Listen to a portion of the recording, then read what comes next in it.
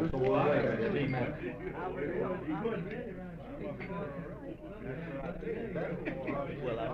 ask you a question. Have you received a check from the company you work for since the new Social Security clearance? No. It's only supposed to be about 65 cents on $100.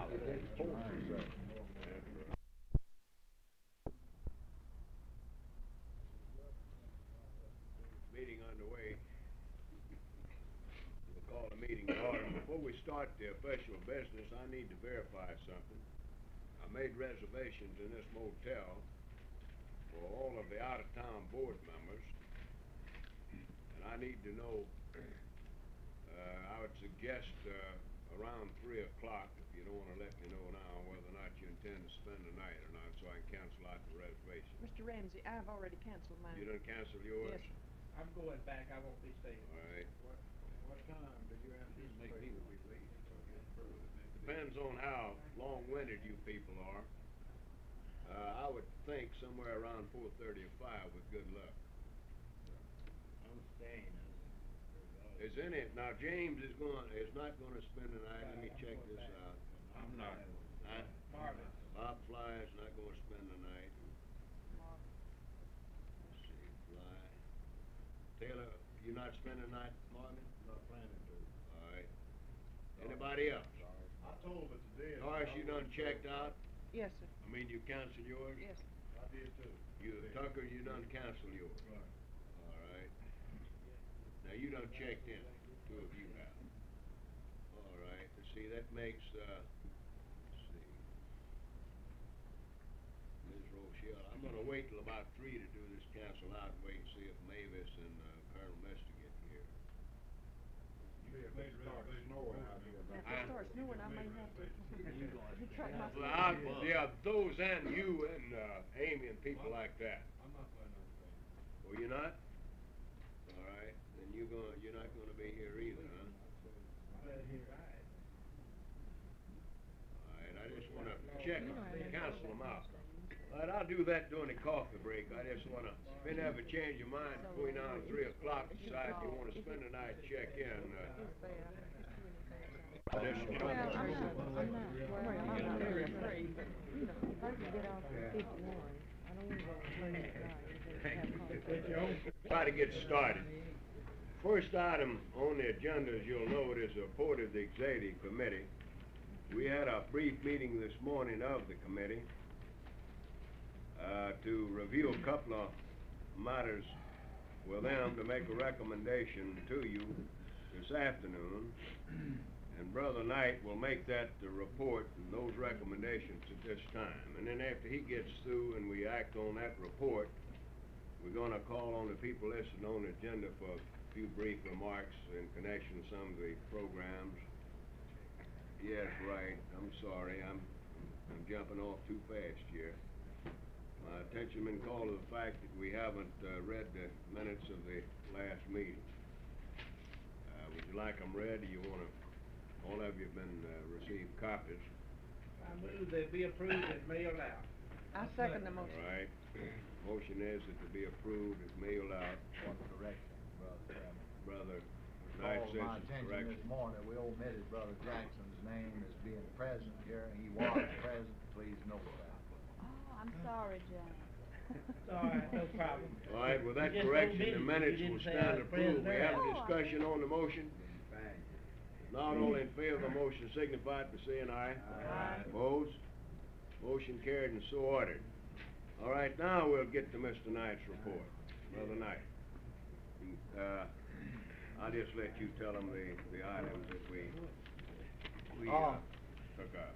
As you recall, at the last board meeting, I believe the board, if I remember right, the board instructed, Brother Ramsey and I to attempt to negotiate a discount tire program. And I believe Mr. Price, who represents a group of retail dealers throughout the state that sell Armstrong tires, appeared before the board, as I recall, out of Sheridan Inn. Well, since that time, we've met with him, I think, twice.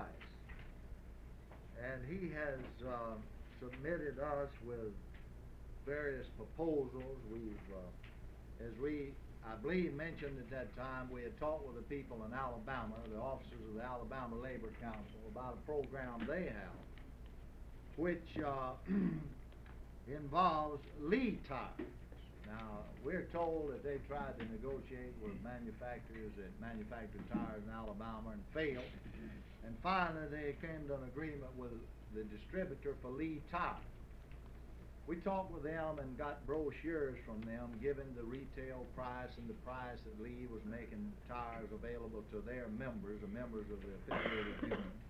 We take that and began to do some research on tire prices, tire programs. I began to cut out tire specials out of the newspapers and whatnot. We met with Mr. Price. We pulled all of this on him. Of course, you get into this bit of who's got the best tire and who makes the best one, who's got the best tread, widest tread, and the prettiest white strips, and all that kind of stuff.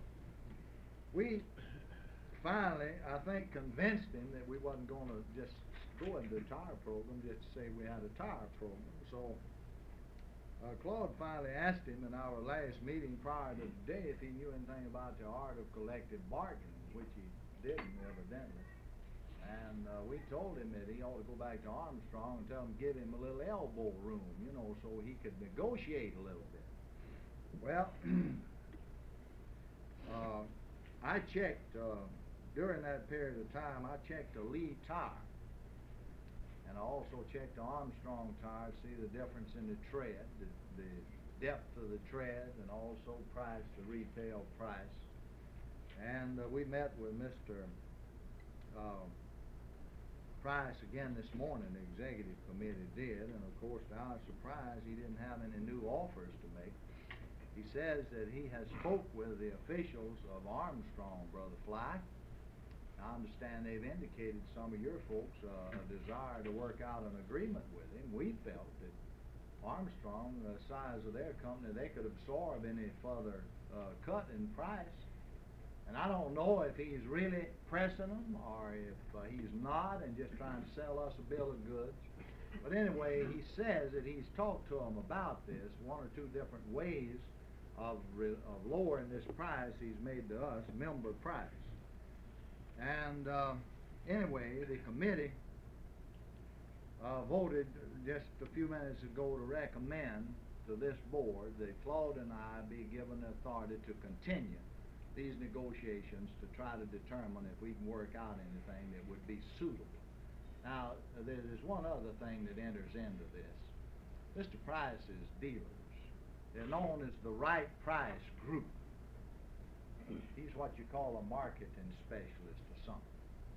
He's got considerable number, about 25 dealers. There's a few areas where we've got a heavy concentration of members that he don't have a dealer right now, but he's working on it according to him. I think that could be worked out, but there's one thing that occurred to the committee to be a problem. Even if we could work out a better price, and that's the fact that his dealers are mostly car dealers. Now, we know that a lot of these car dealers, the shops, as a matter of fact, service department's not open at all on Saturday, and some only till noon. And of course, that's when a lot of working people would be shopping for tires. We're not sure if they have adequate service people to mount and balance these tires. This is something we have to check. For instance, his dealer here. Now, there's another problem, too, that enters into it. There's three Armstrong tire dealers in Jackson, but now only one of them is his dealer, and that's Fowler Buick.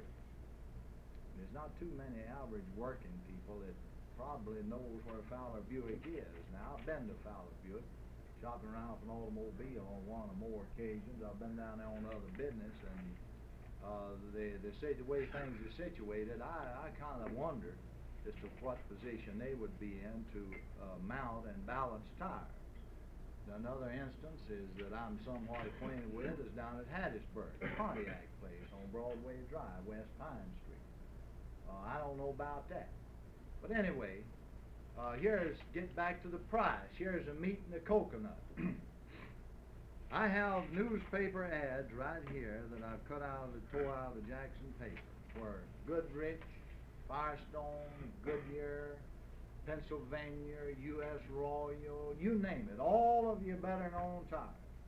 They're running specials, one right after the other. And some of these specials are cheaper than the price he's offered us to the member. Now, it's simple. We'd look pretty silly if we negotiated a tire program, just say we had a tire program, and a person could, just anybody, go down there about anywhere and buy a tire as cheap as the person with one of our green cards. Now, a lot of people don't really look at the tread. I'm sure that when you compare the Armstrong tire to the Lee tire, Armstrong is far superior tire, based on my examination of the two tires this week. But here again, we don't think we've got anything attractive enough to really go into all of the work that it's going to take to implement a tire program. So that is the proposal that the committee makes to this board on the tire program, that Claude and I be authorized to continue this effort to see if we can pull any strings or do anything else to help bring about what we consider a more acceptable price. And then, of course, we've got these other problems to consider further in addition to that. You want me to go ahead with the other? No, just make an offer motion. Let me ask one question. Next time you talk to this young man, ask him if he give you the price list that they give the state employees, like school teachers, civil service, anybody that works for the state. They got a special price for them, and it's just about the same price that the employees pay for them in the plant. Just ask him that. That's pretty good, because Slim gave me a few of those on the phone. Just ask the state employees, because some of the guys that work in the shop there at home, their wife teaches school, and they buy tires for everybody. And they got a special price for state employees, like highway department, school teachers, anybody work for the state in the area there. Just ask him. And I'll try to get you one of those price lists for the state employees if I can get a hold of one. Mr. Chairman, I'll move, excuse me, Go ahead. I'll move the adoption of this motion. Continue I'll second that.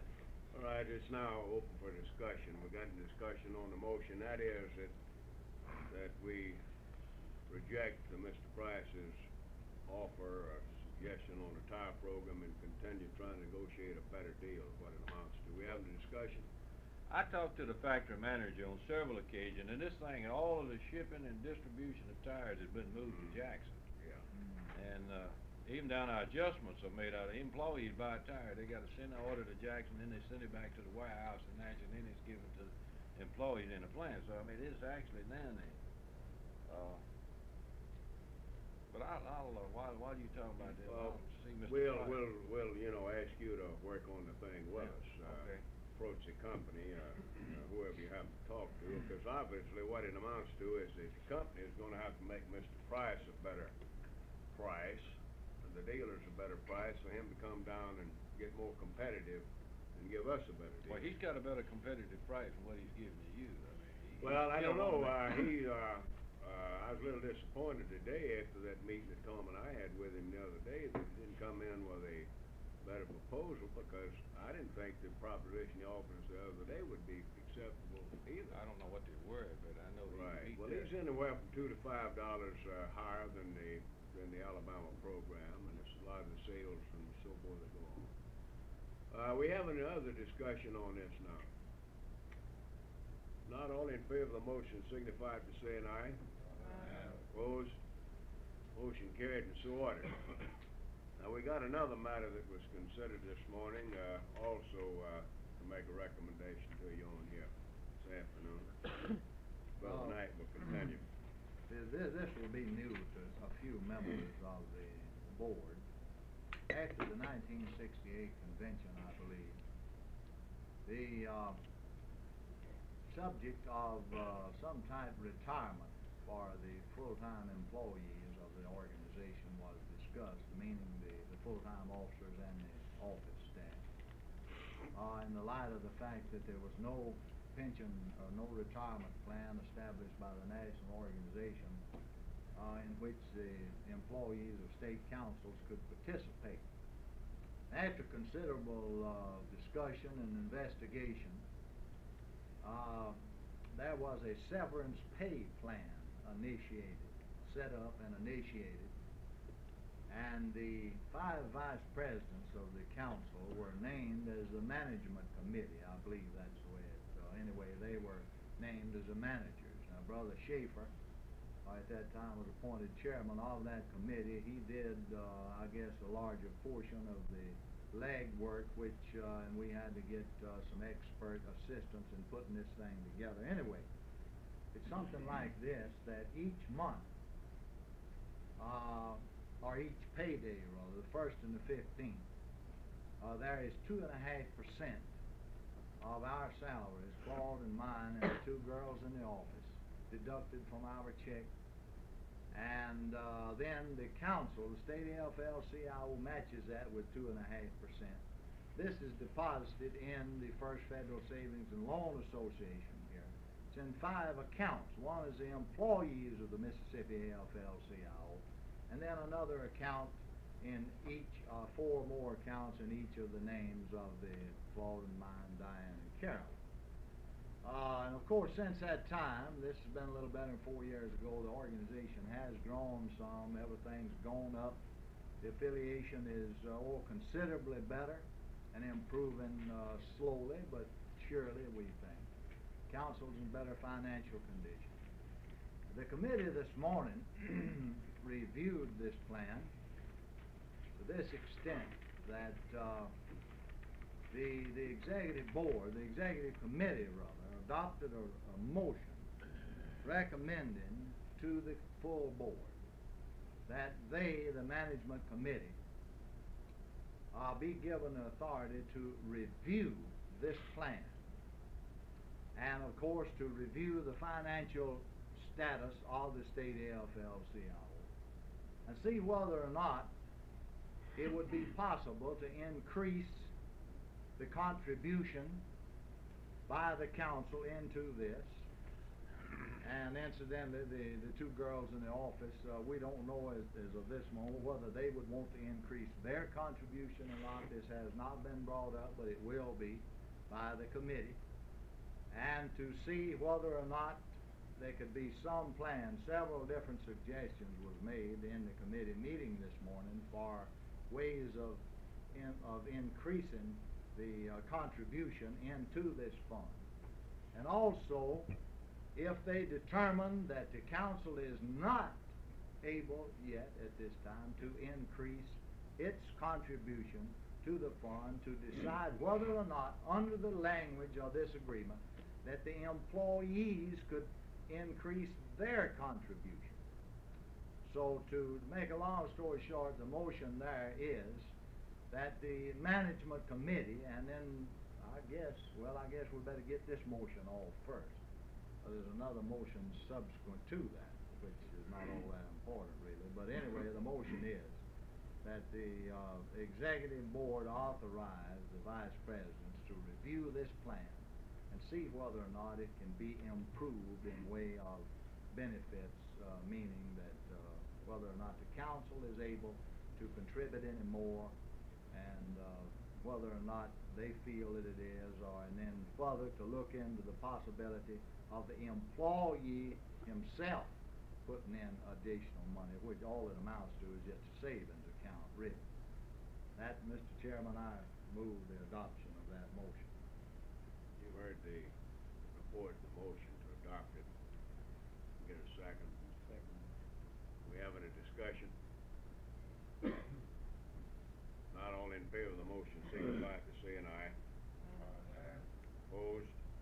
Motion carried and so ordered. Of course, whatever is done in this area will be reported back to the next meeting of the board, hopefully, for anything that's done. There's one other motion. Another motion? President, that, all right. That Vice President Schaefer and Jackson constitute a subcommittee of the executive committee to spearhead this re-evaluation or review of this plan. And they recommend that, and I'll move the adoption of that. I second that motion. Okay. You don't necessarily have to concur in this one. Well, I was going to suggest there wasn't any point in voting on that one, but I guess maybe we ought to now that some Is objections there were any raised. secret of the board knowing what kind of plan we got now? I don't know.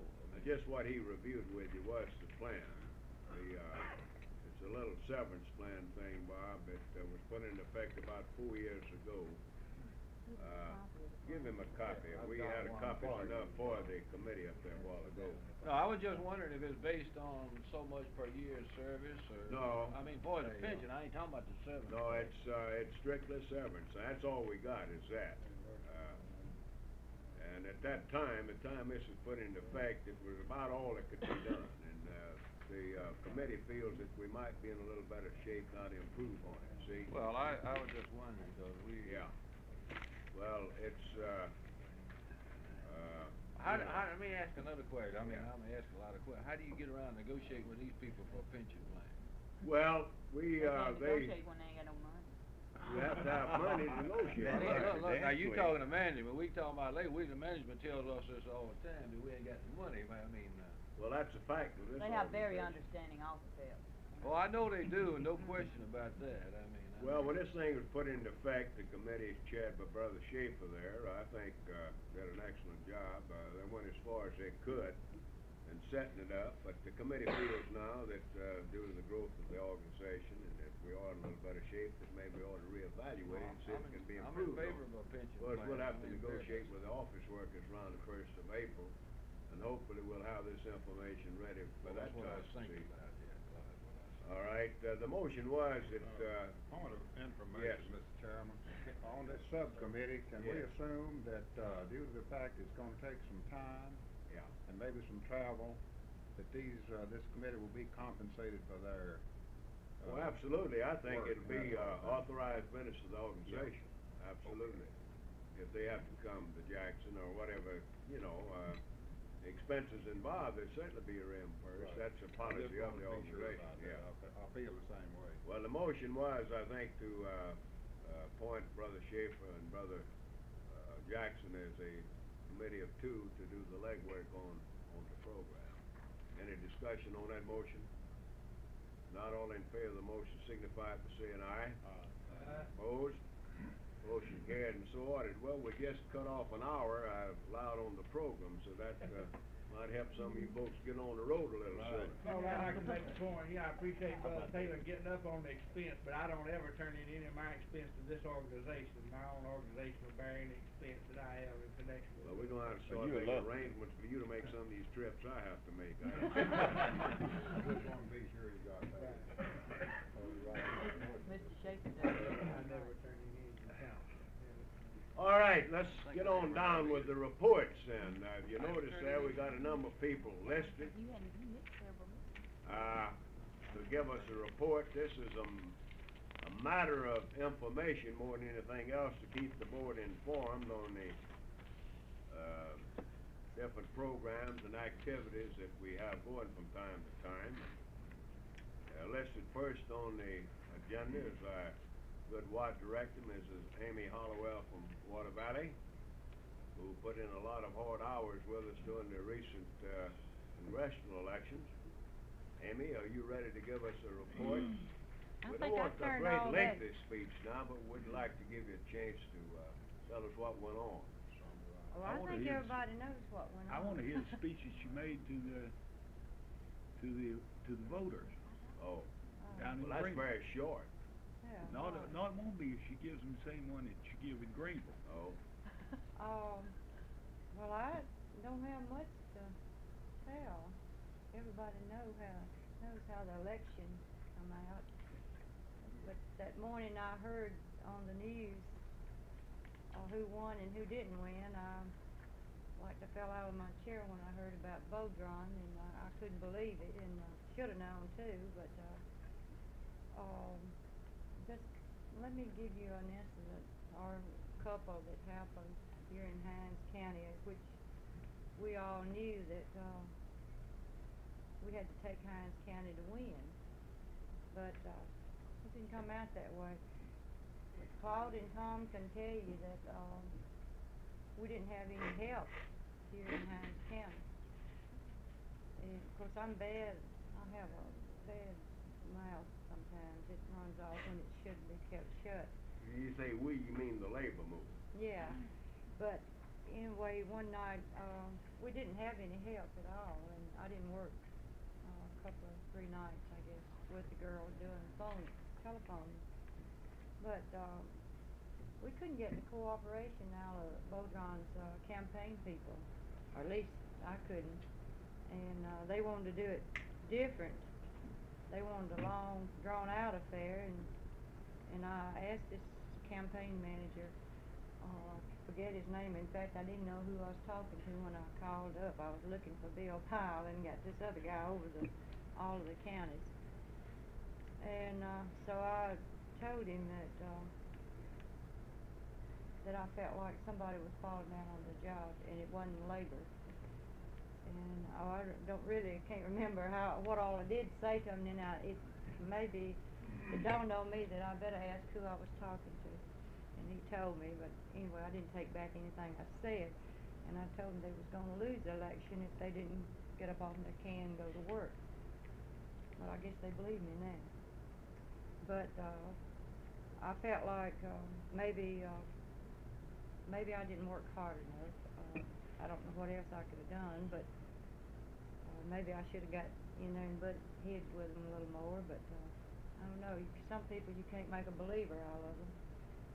And of course, down in the 5th district, I didn't do much down there. I went down there a couple of times, but it didn't look good over around Russell and this area to me. And I don't know what they did, but anyway, he lost. And but we did have one good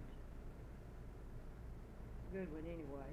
At least it made me feel better that Bowen did take all 16 counties in the 2nd district. And I got a letter of thanks from Ellis Bodron and also from David Bowen. And David Bowen told me if any time I was up in Washington or around to come by to his office to see him, and that he'd been aiming to write me sooner, but he'd been so busy, and which I could understand that, that he hadn't gotten around to doing it. But I like to work myself to death down in Adams County 2 days, and I was really disappointed when I found out that Bodron didn't even take Adams County. I was really disappointed in that county. And Tom sent me down there to help Laura Baker, and I was down there a day and a half, and she was off one day, and the other day I worked by myself, and that was somewhere else you couldn't get Bodron's people to cooperate with you. They didn't have time. Campaign manager was it? When you were there and we were talking to you, we couldn't even find out who the campaign manager. Couldn't find any literature, could we? Now, this Peter Buttress is the only one that worked. Now, I can say that he did work, but he and Laura Baker, they was all over that town working for him. But this campaign manager, Laura called him. I can't recall his name, but she called him for him to get me some help the next day. He didn't know anybody. He wasn't even interested in. The people down there that I talked with, they were worried about Hinds County. They thought they had Adams County, and I told them they couldn't ever be sure until the last vote was counted. And I worked one day down there all day by myself, and Tom had told me to not, and Claude also told me to not go out to this plant by myself. But I had a promise of 2 people to come and help me. We was going to leaf at this place, and this international paper company I was with. And so I got out there. Laura told me to not get inside the gate and stay up on the road, and I was waiting on these other people to come, and all these cars beginning to go in, and I decided, well, if you're going to get anything done, you have to do it yourself. So I got out there, leafing in that place by myself, and I had traffic blocked all the way from the front gate up to the top of the hill. But anyway, they were all real nice. They stopped and waited on me to hand them I think I was giving out a ballot and a letter from Bodron. But that's just, and the faster I worked, the madder I got, and just fussing to myself, saying that well, if you want the thing done, you have to do it yourself, and, when I come back and telling Claude and Tom about it, Claude said, well, that wasn't your job to do that, and I said, well, don't you remember Curtis Orman saying that, whatever you have to do to get the job done, do it, see, and then I said, if I thought that was gonna get the job done, I was out there doing it, and, even though it really wasn't part of my job, but we were trying to get Bodron elected, and if it took that, I was, more than willing to do so, but, but the second district, we have two different kinds of people in the fourth and the second district. They're different, altogether different. They really are. And, you wouldn't know until you worked in both districts like I did. And, but, up there, Bowen's people were willing and eager and begging for you to help them. And down here, they were sitting back and let us do the work. And I told Senator Bodron over to rally in Vicksburg if he lost, it wouldn't be Labor's fault, but because we were out working for him. But Labor somehow fell down when they went to the polls. They either didn't go vote for him or just stayed at home or voted for Thad Cochran, because I think if all the Labor had went out and voted for him, I know he would have won. And then of course we have a lot of ifs and buts, and I really don't know what happened. Tom told me a little bit what went on election day here in Hines County, here in Jackson, and of course that didn't help matters then either. And another thing, I don't think the blacks went out and voted for Bodron, but I feel like that maybe they got wind of what went on down in the headquarters that I run into down there one night, and I feel like maybe that could be one of the reasons that he didn't get elected. And I said I was going to blame Bob Woodson, because maybe he's like me. He's following you, by the way. Yeah, I'm gonna take issue with that too. Anyway, Bobby got to blame somebody. Now, I felt like maybe most of it was my fault. Maybe I just kept saying to myself when I found out he lost it, maybe I didn't work hard enough. I don't know what I did wrong. But now the reason I'm not mentioning the 5th district much, I don't really know what went on down there. I was down there a couple of times, but I do know he lost. But we was kind of, thinking about upset down there, but hoping we win. But all in all, maybe next time we'll win, and maybe we can get our people together. And the main thing, maybe we can get together with the campaign people. And I think that was our biggest problem here in Hines County and down in Adams County. And even though maybe I didn't work hard enough, but I still think that we didn't get enough cooperations out of the campaign people here in Hines County and Adams County. But I know if we got that kind of cooperation like we did up in the east end of the state, where I worked more than I did over in the west end of the district too. But now if we'd had people down here working like they were working up there, Bodron would have won. I just know he would. So I don't know if anybody wants to know what I did day by day. That seemed like it's been a century ago. I've been trying to forget it, and I made a day-by-day report of it and turned it into the office, so if anybody, any of the board members or anyone wanted to know what I was doing all that time, I was running from here to there, and so maybe I was on the road too much and then wasn't in one place long enough, and maybe that's the reason he lost, I don't know. But anyway, maybe next time we'll do better. I hope so anyway.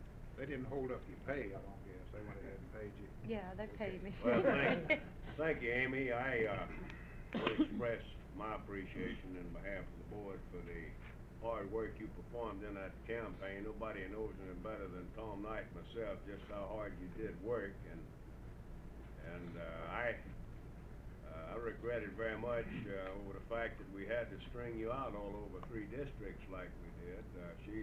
She did. I spent a lot of time running from here and yon, primarily in the early stages, trying to get the women groups organized, getting the telephone operations set up.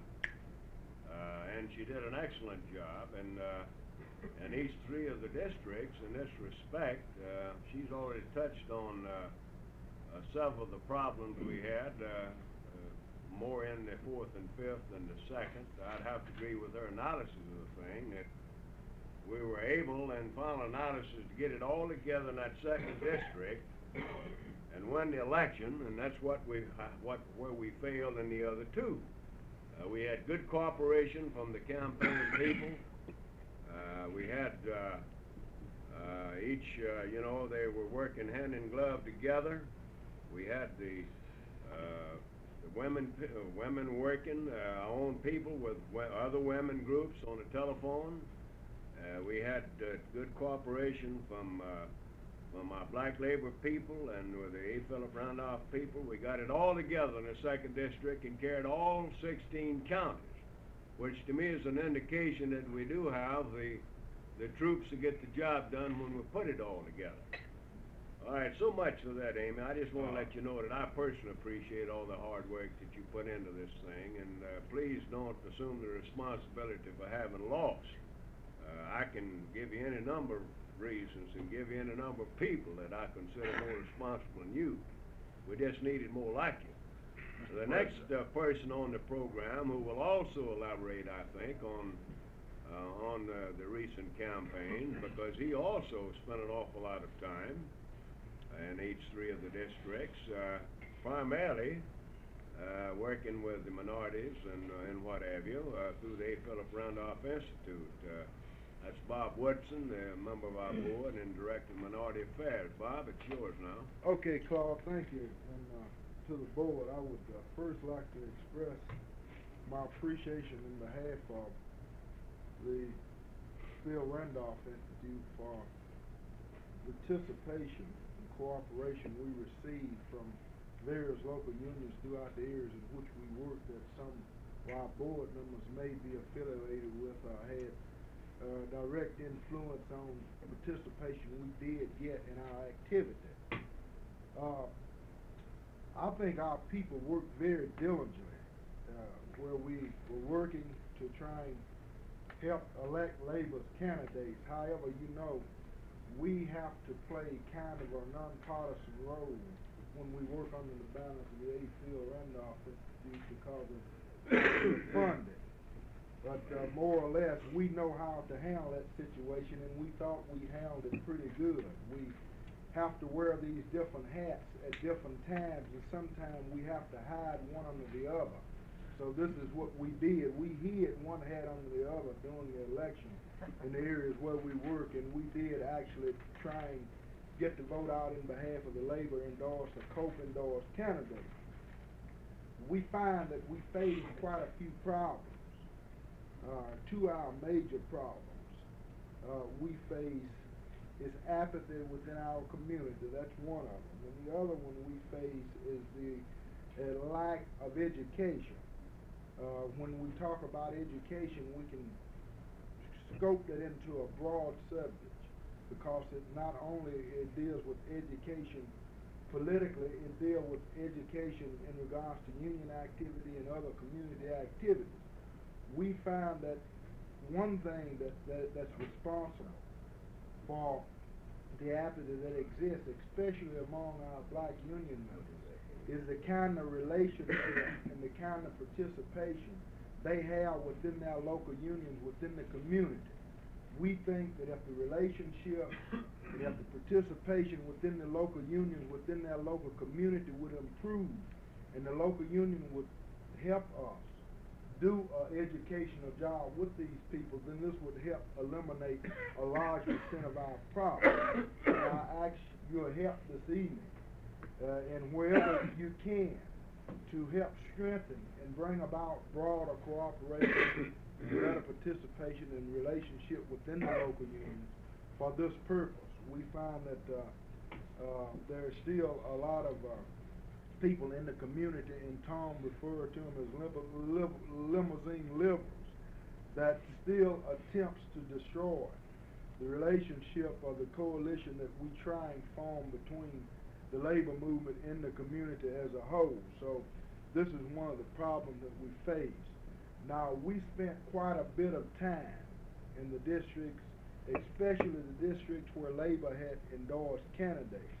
Brother Jenkins there were one of the people who were responsible for working with some of the activity we had going on the coastal area, which was included in the 5th district. Now, we spread our participation even into districts where there was not an election this year. We had to do this in order to maintain a relationship with the people for future elections that's coming up in these districts maybe next year, a year after next, where we still have to depend on these people to work with us and try and help us elect a candidate who may be endorsed by Coke in that particular district. And at this time, I refer, to I believe the 2nd and 3rd district. I believe these are the 2 districts where we didn't have an election at this time. First and third. Right. Now, Sister Hollywell spoke of her disappointment in candidates in the 4th and 5th district not getting elected in this election. I'm disappointed also. But I'm not going to blame the people in the labor movement. I'm not going to blame the black people. I'm going to blame the candidates themselves. That's who I'm going to blame.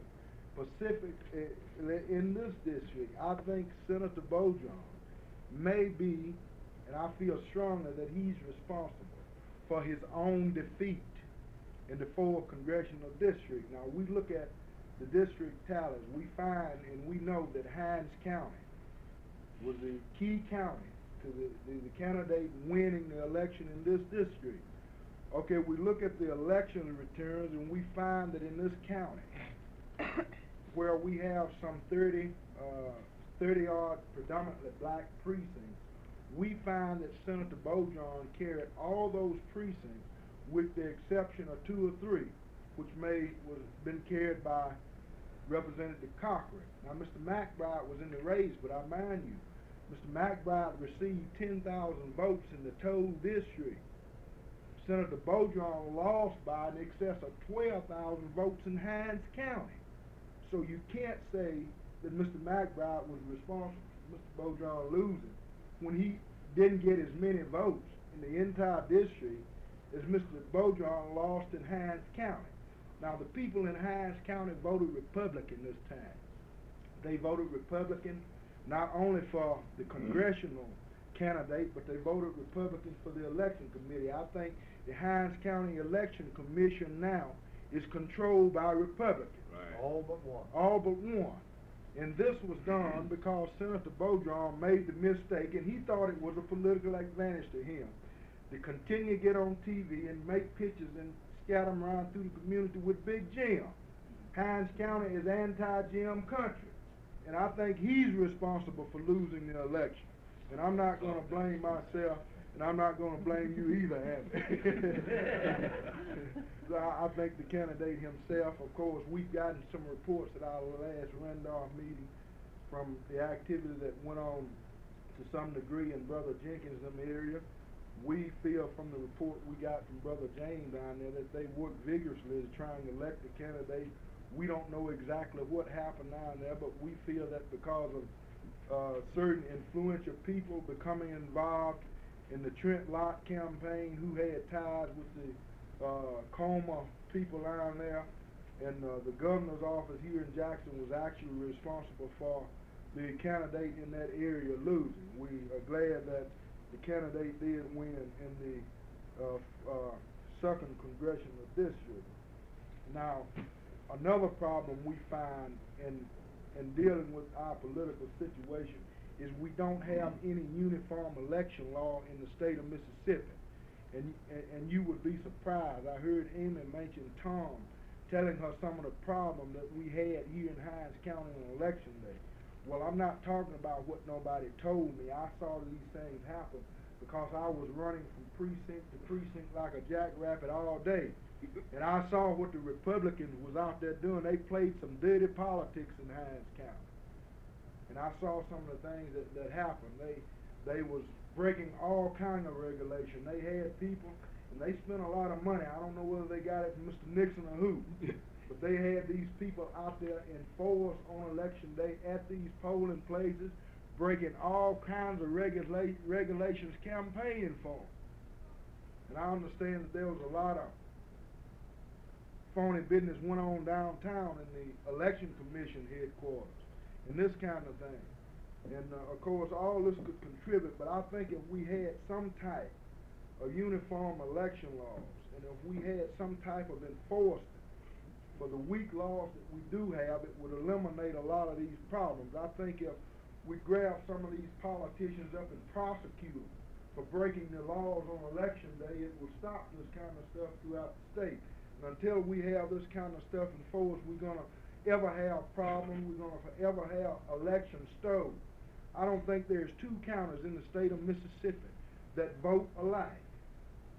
I don't think there's two counties in the state of Mississippi that even count ballots alike.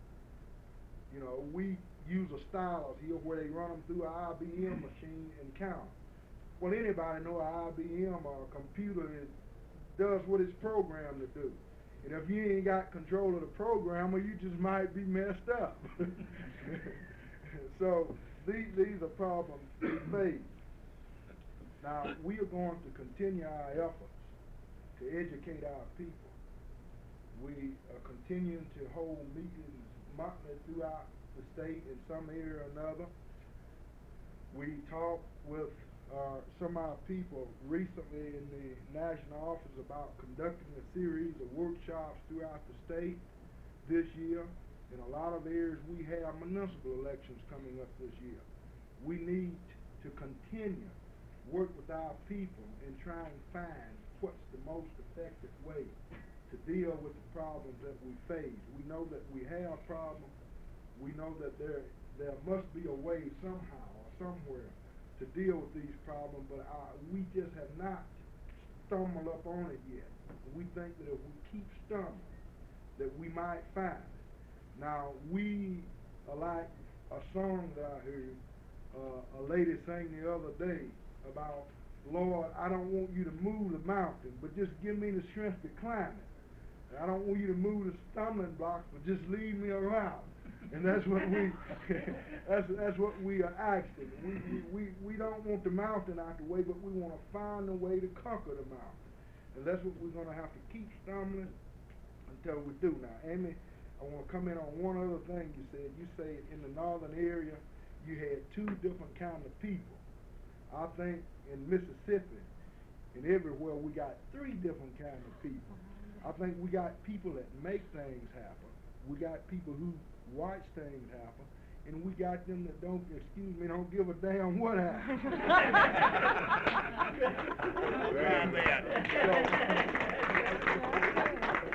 So until we can get these people who watch things happen and who don't give a damn about what happened to join with these who make things happen, we're going to continue to have problems. Thank you.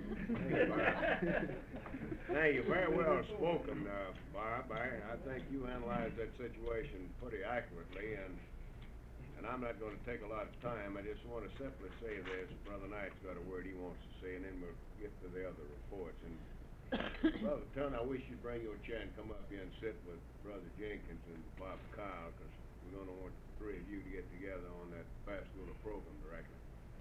Y'all might want to get your heads together a little bit. It gets down to this, without a whole lot of words.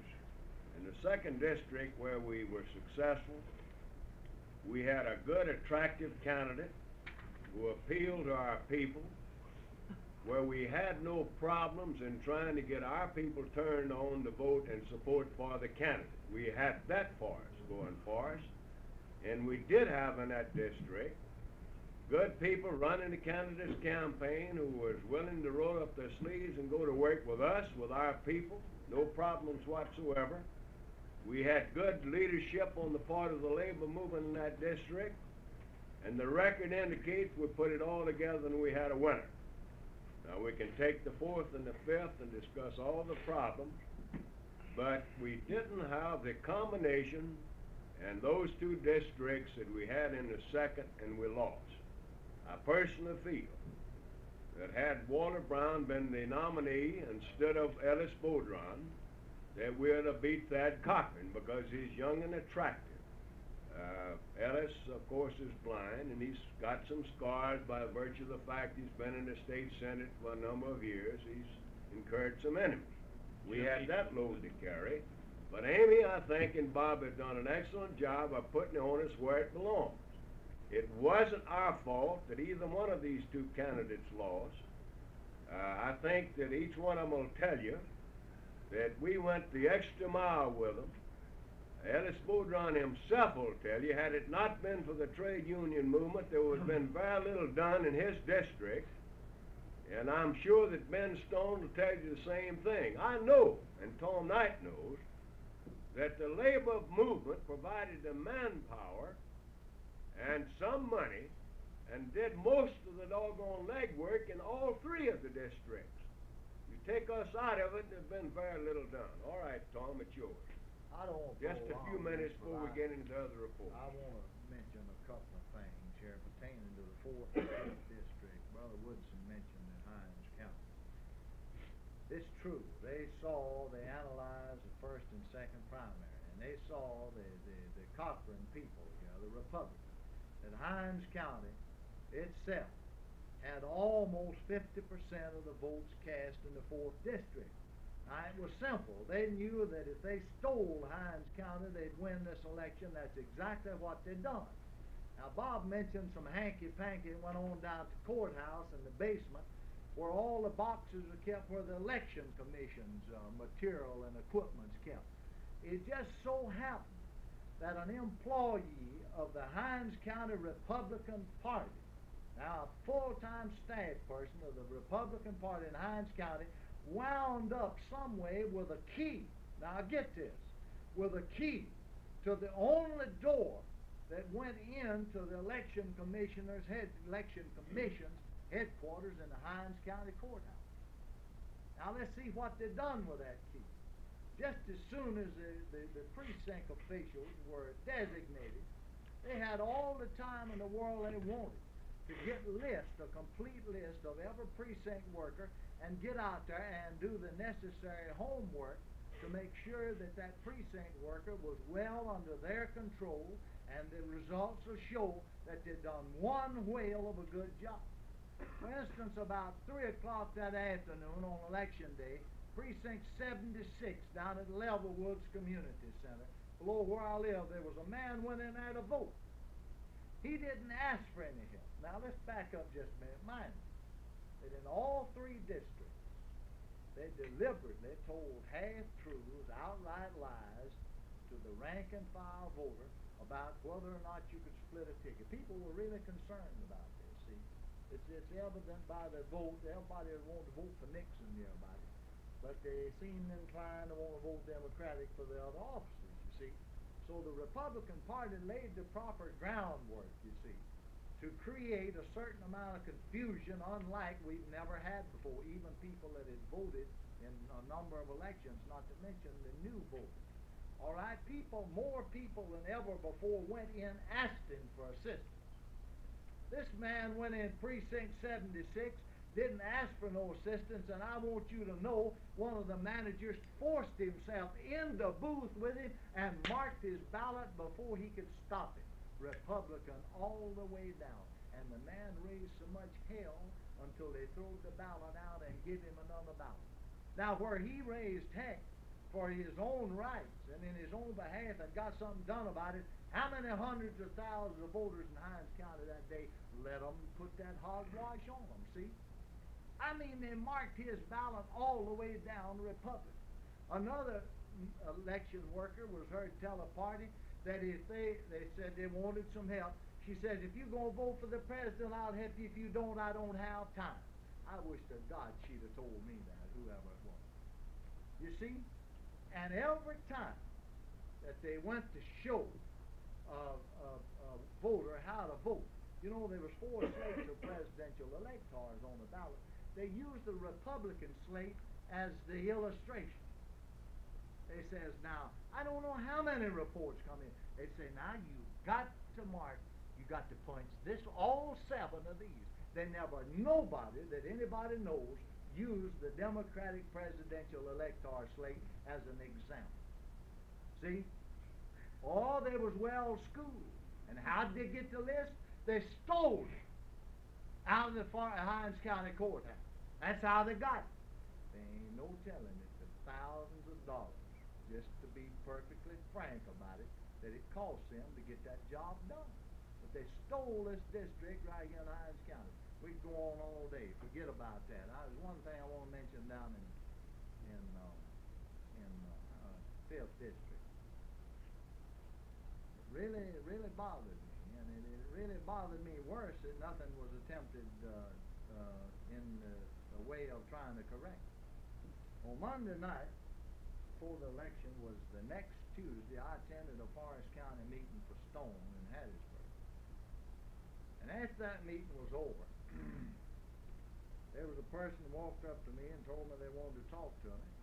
So we had a cup of coffee, and this person showed me a letter that had just been received by a preacher in Hattiesburg that I happen to know. Claude knows it. And he was an ardent Stone supporter, and he saw that this letter got back to the Stone people right away because he knew immediately what it was going to do. This letter was addressed to the University Baptist Church attention pastor. No preacher's name on it. And I assume everyone in the 5th District went out in that fashion. Inside that envelope was a tabloid about like this. And at the top of that was a photostatic copy of the license of a liquor store in Biloxi, Mississippi. And it showed the names of the 3 people to whom the license were issued. 2 men and a woman. And that woman was Nancy Stone. And they used a black Flower Point pen, which writes a D line. Opposite that in handwriting, Mrs. Ben Stone. And then below that was a series of measures introduced in the State Senate by Ben Stone. And 2 of them had to do with the licensing and regulation of state liquor stores, and they had that circle, those 2 Senate bill numbers with that same pen, you see. Now, every preacher in the 5th District got one of them. Now, that was right, there's a Nancy Stone. There was one of the owners, one of the licensees of that liquor store, but it was entirely a different Nancy Stone to Ben Stone's wife. And I said to this party, I says, my God, you going to do something about this? We got to talk to Ben. There wasn't one confounded thing done to straighten that out. I had 2 people in that district tell me the next Sunday. You see, they got it out, so everybody'd have it on Sunday, before the election. I had 2 people tell me, 2 of our workers, had told me that at least 10 or 12 people in their church walked up to them after church. Now, it wasn't mentioned from the pulpit in these 2 particular churches, but it already got around, see. At least a dozen people walked up to them and said, well, I was going to vote for Ben Stone, but since his wife's part owner of a liquor store in Biloxi, I'm voting for life. Now, there wasn't a confounded thing done to try to correct this rumor, stamp this thing out. So how in the heck you going to help somebody like that? And then one other thing, Bob mentioned Jim Eastland. Jim Eastland hurt Ellis Beaudron and Ben Stone more than we'll ever know. Down in the 5th District, these people know better than I. There was Ben Stone stickers, stobs and yards all over that place till Monday afternoon, and every one of them the next morning been replaced with Trent Lott's picture. Why was Jim Eastland up holding up one hand, bragging on the president, he's gonna be reelected, I'm gonna be reelected, and then turn around and ask the people to vote Democratic, you know? There had to be a payoff. He had to pay Tricky Dick and them off somewhere, so they simply paid off by switching over. And I'm sure a lot of that happened in the 4th District. So the great President Pro Tem of the Senate certainly did his part in defeating Ben Stone and Ellis Bouldron. I said that. Okay. We could talk all night. We can spend the rest of the day on this subject. I suggest that we not, that we just simply get ourselves together and keep our powder dry, and there's gonna be another day, and they won't have Dixon Stoketails to ride, and Jim Eastland won't be running, and so forth, and, we'll be ready. Mr. Chairman, let me ask one question. Do you think when we evaluate these people such as we did, don't you think we ought to look at people like Bouldron and Brown and evaluate better than what we did with a young man as Brown was? I mean, in the future, we ought to learn from our lessons very much so. I don't know, Bob, this was an unusual situation. Well, I mean, I know this Yeah. one was, but in the future. It's we an should- unusual situation. Of course, I guess we had what you consider good problems for a change, wherein in most of the races, we had a number of friends in each one We of were them. enthused with our problems that we had. I know Right, we were. and this is a situation we found ourselves in the 4th. The fact we had 2 good friends in the state legislature and a runoff in the primary. And we were in this position, especially with Bouldron, more than would have been with Brown, I think. Considering the fact that Bouldron is chairman of one of the very important committees in the Senate, the Finance Committee, who has an awful lot of influence over there, had we, opposed Bouldron, the face of his past voting record, he voted against right to work, one of the few guys that did.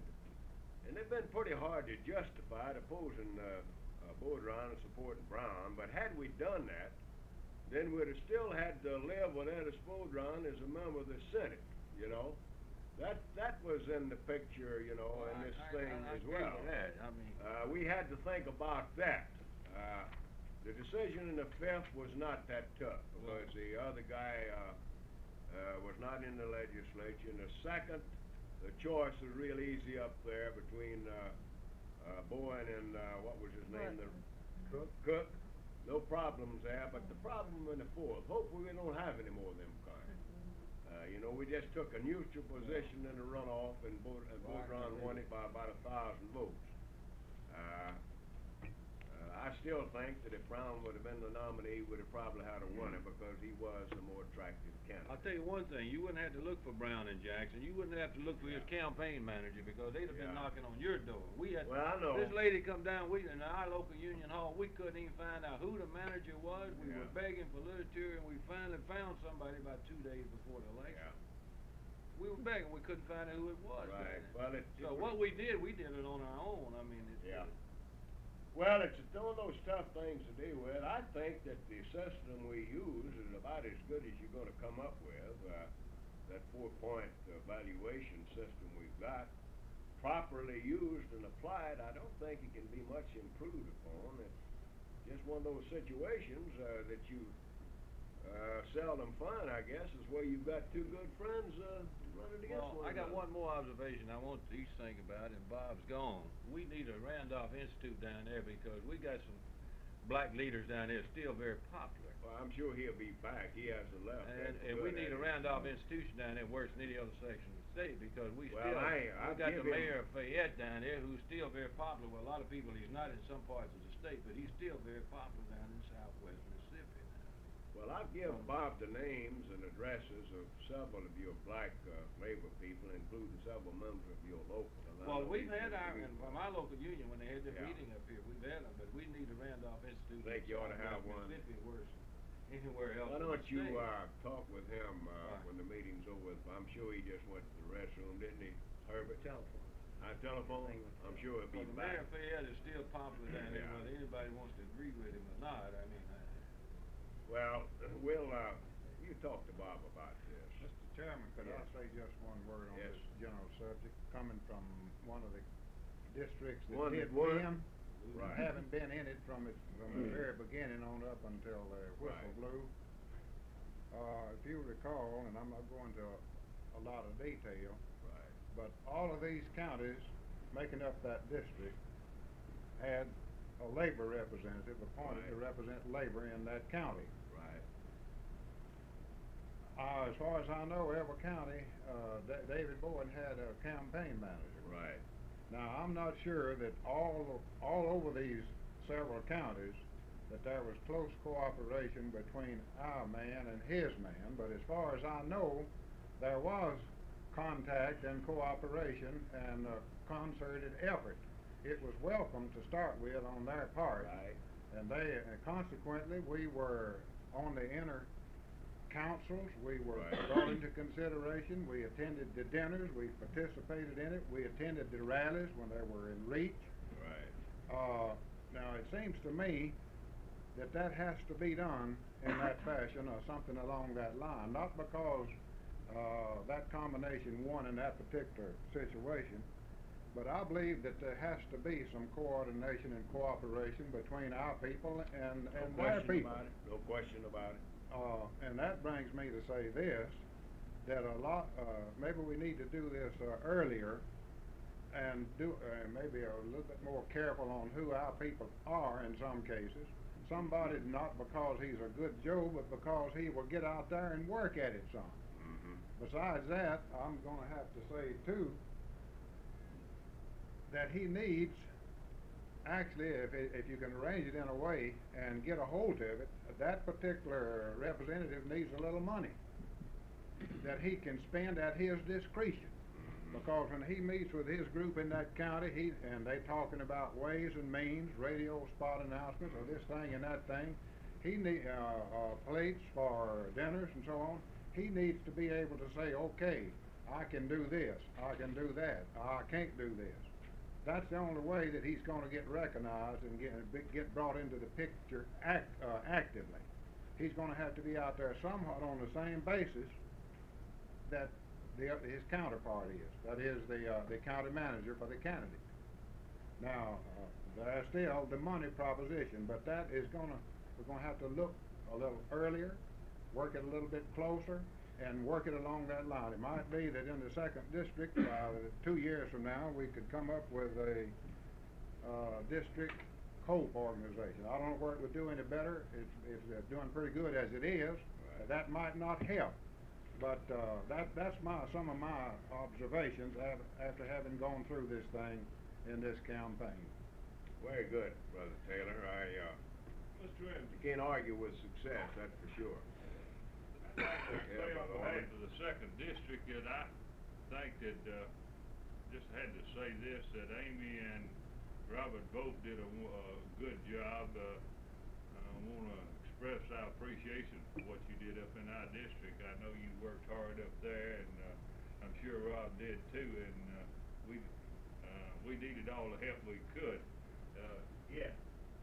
Well, I knew of something else that I wanted to say, and I thought you spent all the money short.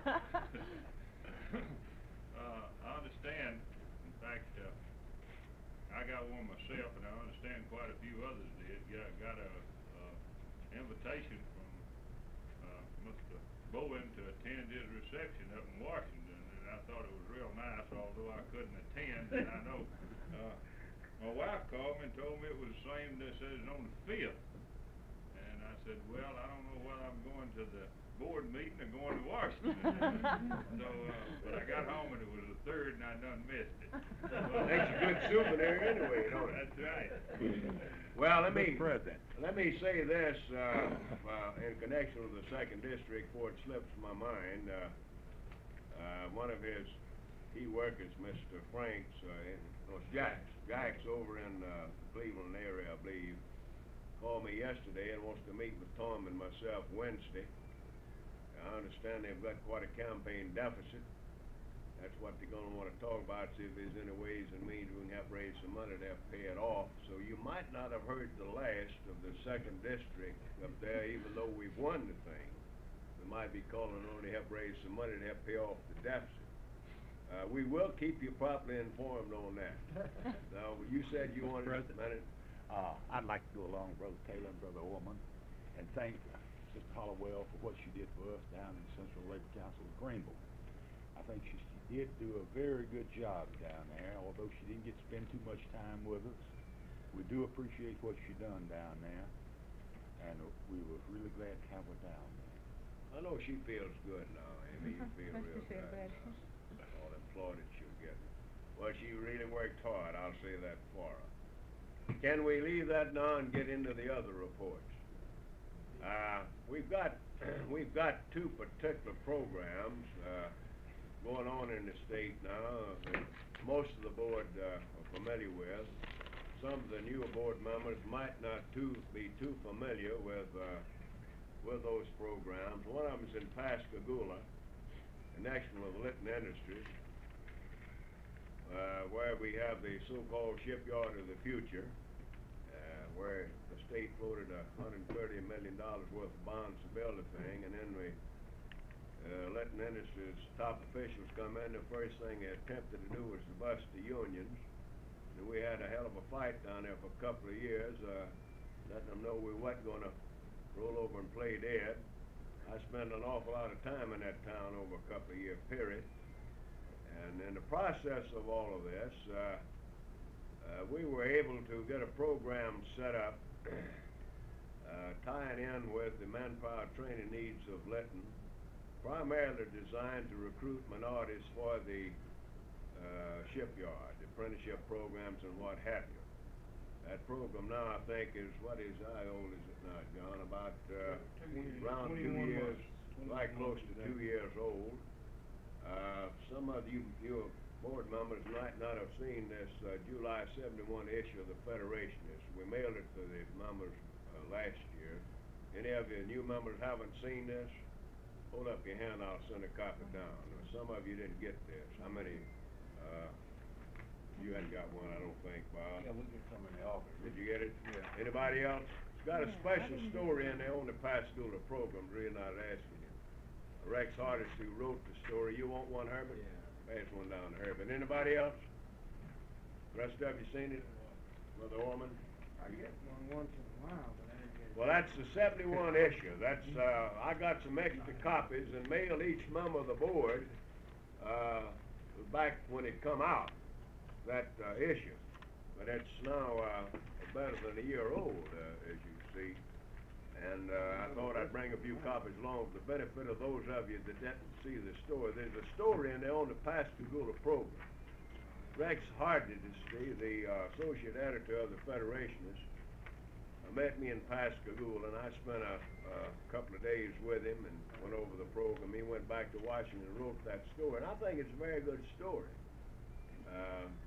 It's primarily about the Pascagoula program. Of course, you'll find some other things in there, but the guts of it is on the Pascagoula program. Well, now that program is almost 2 years old now. We've got two federal funded groups involved in it. One of them is HRDI, which is an AFL-CIO sponsored manpower training program.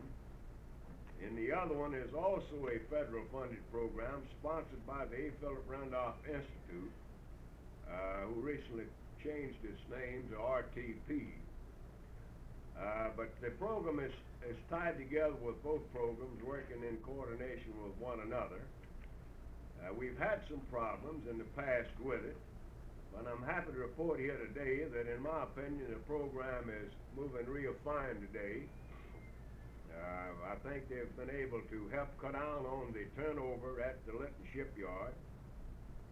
In addition to recruiting people and training them and so forth, they're also making union members out of them. Nobody gets through that program without signing a union card. That's the first thing I understand, Bob, that you do, is to talk to them about signing a union card. And things are looking real good. I was down in Pascagoula about a week before Christmas, I think it was. We had a meeting down there with the Litton management people, and everybody associated with the programs came in, and we had, in my opinion, a real productive meeting. The company has made a complete circle, in my opinion, again. Brother Kelly and Brother Turney can dispute this, I guess, if they see fit. But I feel that that was a very productive meeting, that last meeting we had. And the company now is working in cooperation with the program. I think there's going to be a lot of good result from it. And that we will be able to build ships and save $130 million. I was really worried about that $130 million for a while. We have a young man with us today who is now the director of the RTP program, Mr. Robert Kyle, who is also a member of the Machinists Union. We also have John Jenkins, a business agent of the Laborers Union,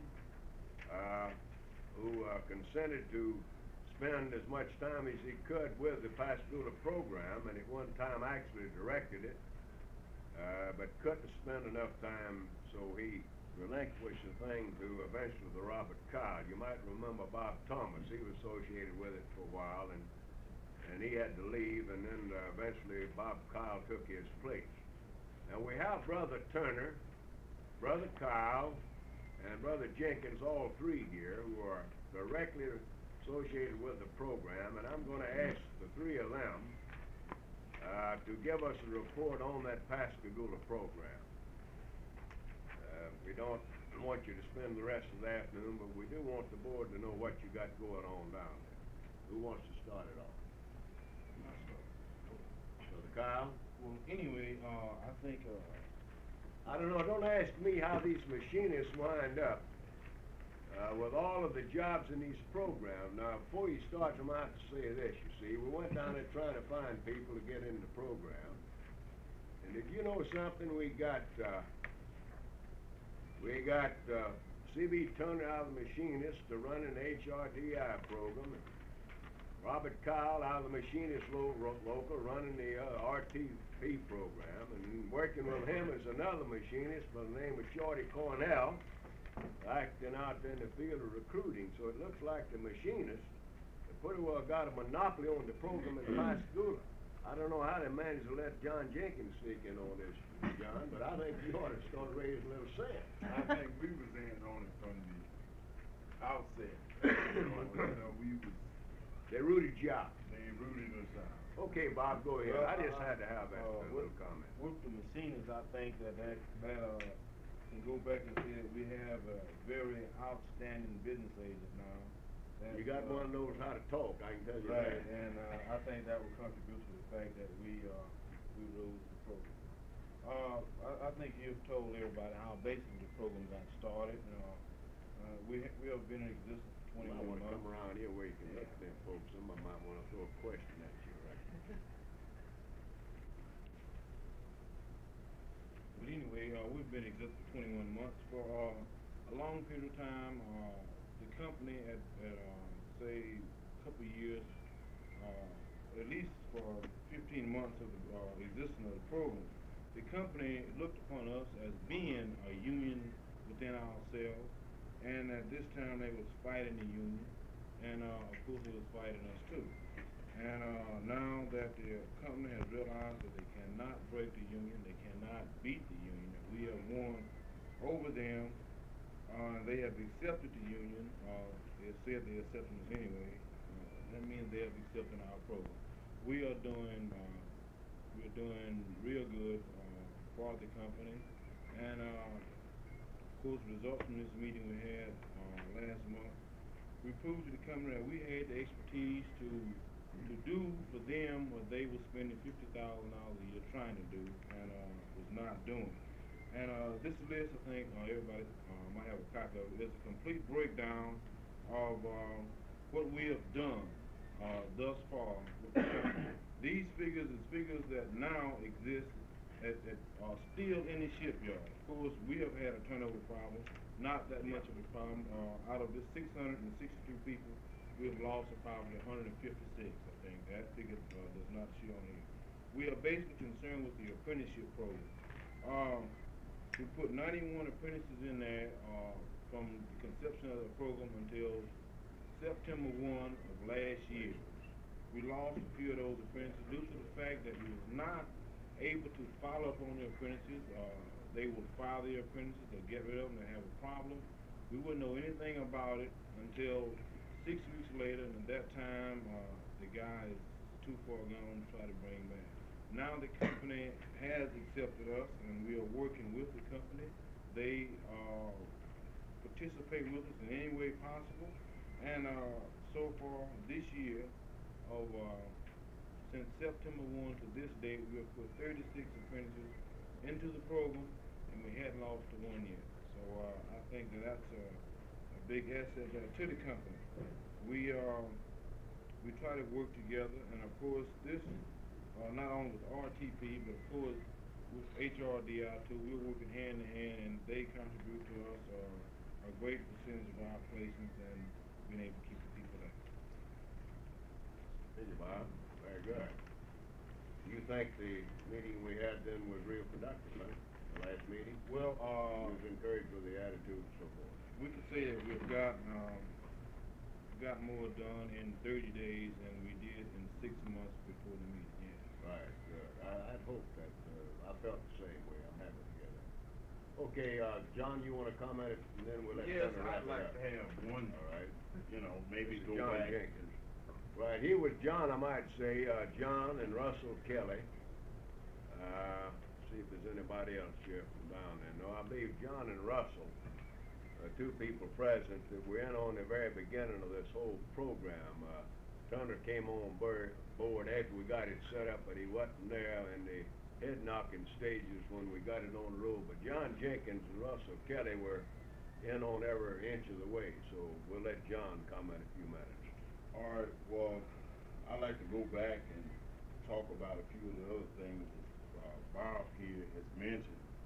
That we wasn't getting cooperation of the company when this program was first established. For a long time, we've had problems simply because the company knows that every young man that came into our office that was interested in the apprenticeship program, if we got him on the job, that man was a union member. That was our primary objective, was to make the man become a union member. So after he was into the program, on the job, we would assure him, well, we don't have any contractual obligation with the company. We can't file a grievance for you, but we want you to become a member of that particular union, whichever trade you choose to go in, so that we can call on that business agent for representation if you got a legitimate grievance, or if you've been fired or kicked out for any reason. So the company, for that reason, there was a communication gap. They failed to cooperate with us for approximately 18 months. It took about 18 months for them finally to make up in their mind that it was no way possible for them to kick the union out of the shipyard. It was said by one of the labor relation representatives that they had approximately $1 million to spend to bust the union, the Metal Trade Council. They was gonna kick all 13 of the unions out.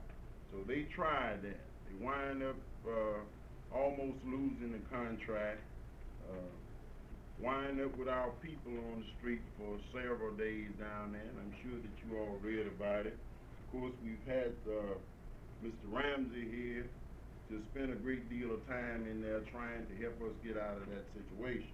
So now we've got we had to break the 5-year contract. We went into negotiations a bit earlier. We've gotten that all behind us. We've got a new contract. Now the company has decided that they are willing to cooperate with the various, with the outreach program, both HRDI and RTP. And now it looks to me like that the company is willing to cooperate, and we are making, we have cleared up the lines of communication. We don't have to go into labor relations office and sit down for an hour and a half, where in the past we had to. If we've got a problem, we can walk on in the office and sit down and lay the problem on the table. We've experienced several different things where apprentices were fired on the job by the supervisor without the approval of the apprenticeship committee. problem like this, we can take them directly up with labor relations, and they'll reinstate the guy. And in one case, I think we've got coming up here, where the young fella is gonna get back pay, retroactive pay from the date that he was discharged by the supervisor. So we're getting all kind of cooperation. We're getting the cooperation from top management now. And I think that we, maybe perhaps next year this time, we'll be able to double our placement. We've played something, these are the actual figures here. This 662 is what we've got in the shipyard now. Of course, we've lost about 100, 150 guys, but they wasn't our indentured apprentices. These was guys either in labor job or help apprentice category. So these are the true figures. So with that, I'll turn it over and let Mr. Turner handle it. Thank you, John. Thank you. Very good. Okay, I ain't gonna take too long, Claude, for 3 reasons. Y'all talk politics, and that's done got me mad again about all that mess. And,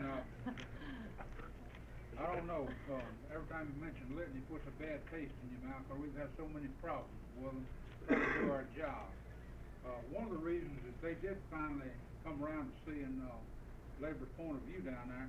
I've been able to stop, about $1 million worth of funds for the, training people in National Alliance of Businessmen Training Program. So we got their attention that way. And, they have been putting a good deal of knife now the last, year or so, and we can't communicate. For a while, we couldn't even communicate at all. We couldn't help them, and, but everything is moving along pretty good. I am funded by the Department of Labor, and, I am the manpower arm of the AFL-CIO. My contract's up in, say today's 13 days.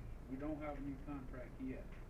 So I'm on borrowed time right now, and, but I think we get refunded. In my contract, in a one-man office, I am supposed to develop 300 jobs a year. This was from last January 17th to this January 17th. I have developed better than 3,000 jobs through the efforts of the union. Every union down there cooperates very well with me, and I'm in and out of their offices every day. Except Russell Kelly, he rides with me, I don't have to talk to him too much. Under this job development, like I said, supposed to develop 300, got better than 3,000. On job placement, my commitment was 150. As of this week, I placed over 300 in meaningful jobs to come through that office. Now, another thing, we were committed by the Department of Labor to develop a prisoner program in each state, in all 50 states. Well, I met with the prison board at Parchman and several times, and have really established a relationship, and I have sponsored and signed for, at this time, 31 prisoners, and they're working, all except 2. One we can't find. He came last week and we haven't been able to find him. Did he come in? Okay. Well, he's missing in action, and we had one that decided that he wanted to go to Meridian. He didn't ask anybody, and he just left past school and went to Meridian. We had him a job making $3.50 an hour to sheet metal work. And Robert and them even loaned him some money to buy his tools and everything, so he just skipped out on it. But anyway, we got the biggest part of them has done real well, and we're proud of our prisoner program. And I think by the end of this contract, I should have 35 prisoners placed. So that's about 3 times what I was supposed to do. I was supposed to place 10, and I'm going to be about 35. And this has received a good deal of credit through the Department of Labor Administrator's letter written to me about it. Another thing, I have done some follow-up on these 300 people that we placed in the shipyard. And I just took 100. 67 of them are still working. So I don't know if that's good or bad, but I got 67 out of 100 that's still there. Bad. Good egg. Very good. Carol, Hey, you Lindsay. want the governor to head of your way? Got a good turn.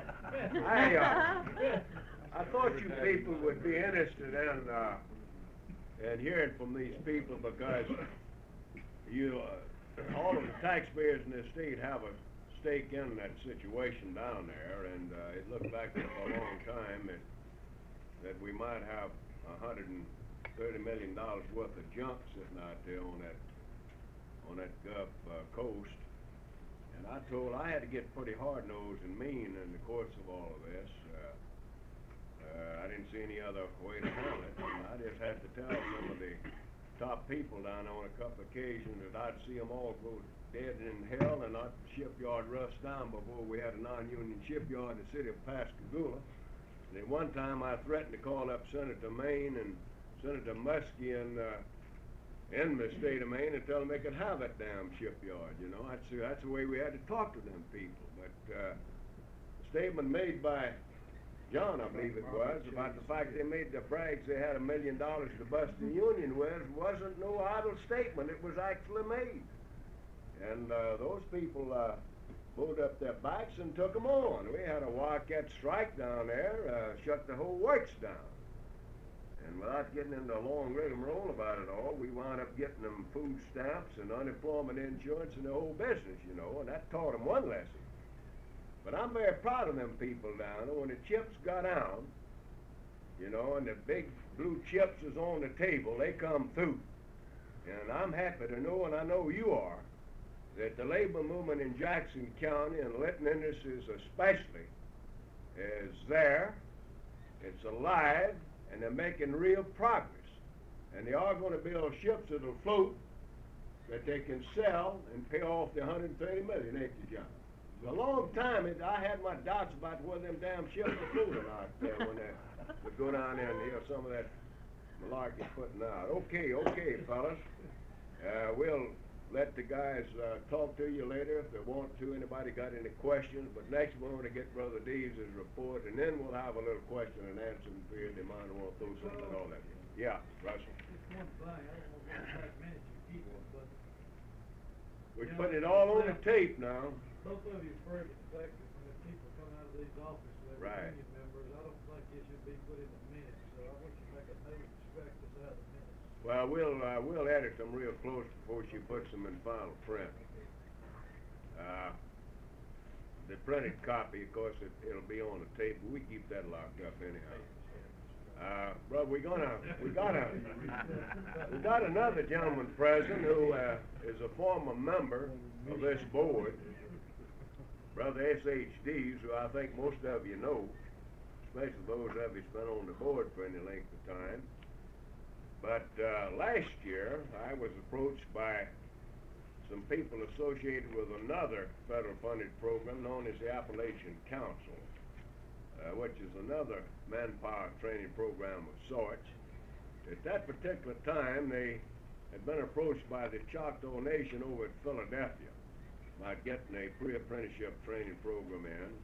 They'd gone to the Appalachian Council. They in turn made contact with me, and we had a couple of sessions. And I in turn determined that they had money enough to put another man on their staff and bring that program into Mississippi. And I found Brother S.H. Deeves up in Wisconsin on a construction job, and talked to him about it a little bit. So he and his wife had a huddle, I understand, and the weather was pretty bad up there, and the snow was pretty deep. And even though he had to take a reduction in pay, he decided he'd like to come south and come back to Mississippi. So he went on the payroll of the Appalachian Council, and he's got a number of projects in progress, a few more in the making, and he's looking for some prospective customers probably. So at this point, I'm going to ask Brother Deeves if he'd like to have a few remarks to make. A report, in a way.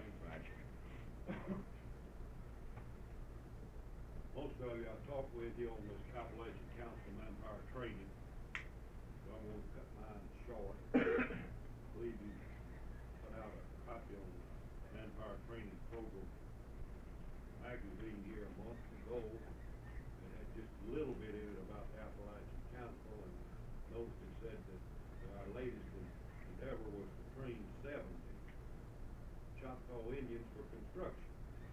Well, I didn't know we had the 40 out there to start with, but we still somebody let's go up some of the pictures. And I thought it was all a complete flop and all a mess.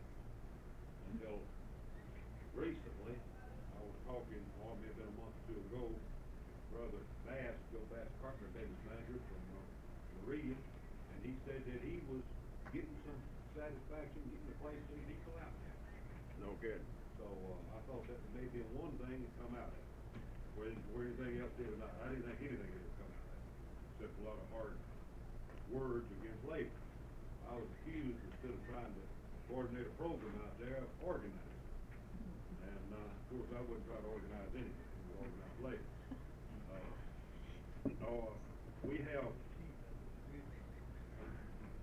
We have two programs, one with Consolidated Aluminum in Iuka, Mississippi, and one with Daybright Electric, Daybright Lighting in Cuba.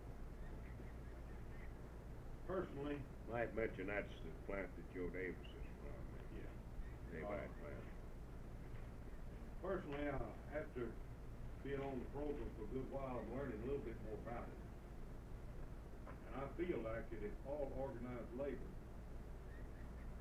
would give me a chance to sit down and talk to them individually over their plant or their contractors, that it's one of the best things that's ever hit the state of Mississippi to organize and to fight non-union contractors and non-union workers.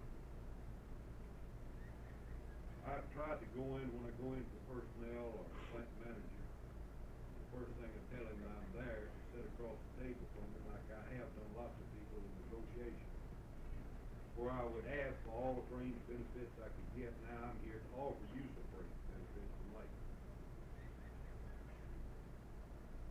I have to have, or I want to have, the permission and consent of the local union that has an agreement with them before I go in and talk to them.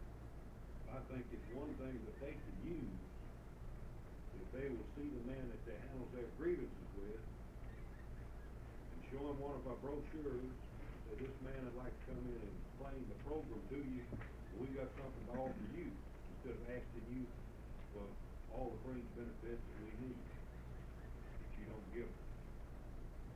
And if any of you here will go back to your areas and talk to the different various local unions, and if they're interested, go and contact me or through Mississippi FLCI office. I'll be glad to meet with them and explain it, see if they want to go to their plant or construction company with contract. We got a good bit more money that we can turn loose in Mississippi for this year. Our contract will be out November 15th of '73. And if we don't use the money that we've been allocated to Mississippi, pretty soon they're going to be taking it and putting it in other states. They are going to spend the money. Alabama has spent theirs up to 90 days after the new contract went in. So I was told. Bringing it down to real, just free facts, it's just the money that we can pay the contractor. And if he's so mad minds do, he can refer it back to the local union if they want to be responsible for training. Or the company to help train people. It's just a gift of money that we can give to them. Mighty little paperwork system. I've been working as best that I could through the Mississippi FLCI office.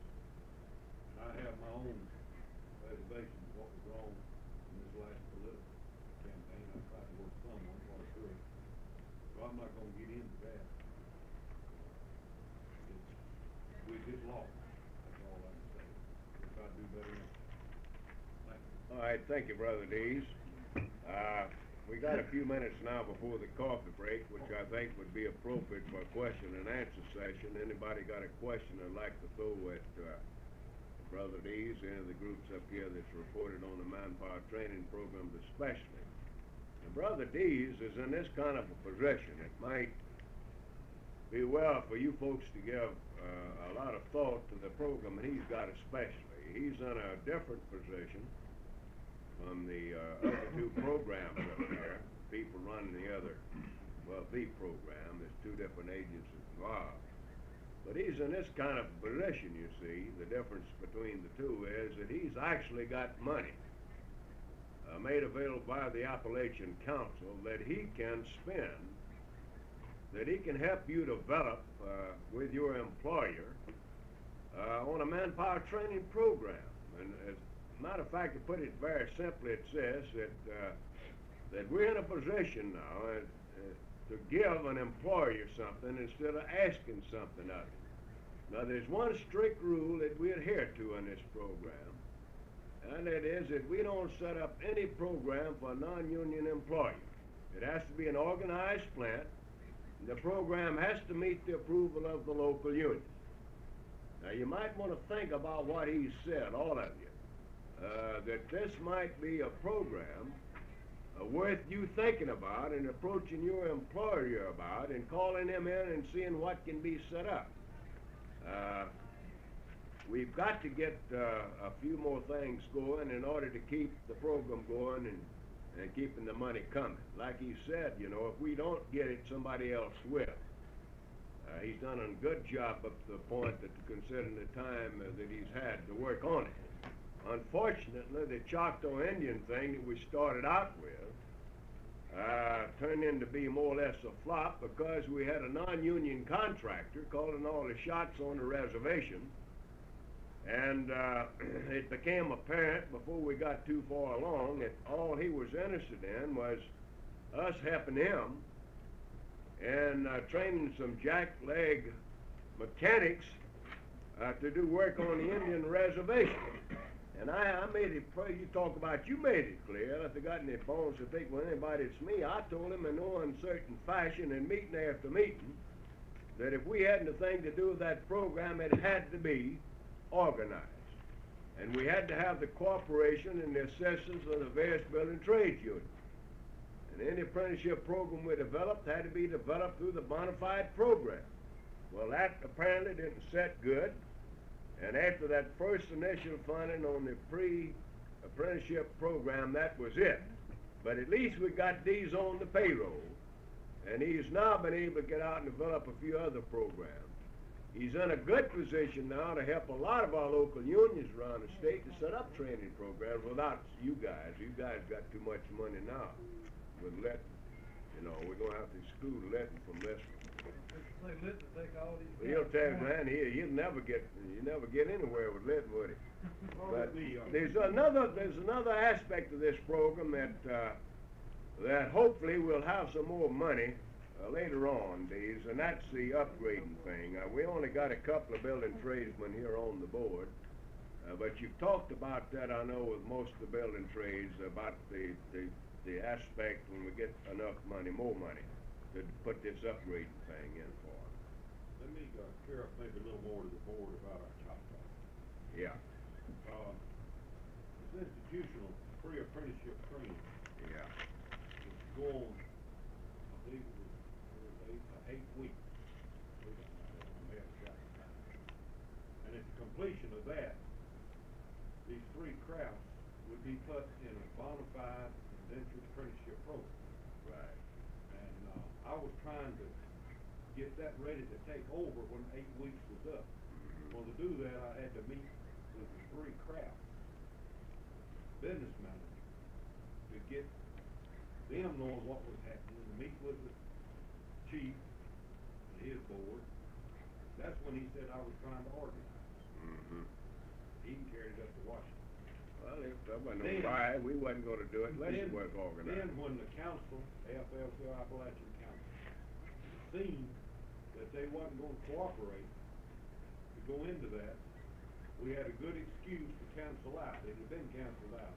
But HUD didn't prepare or didn't provide the money in time to start the on-the-job training.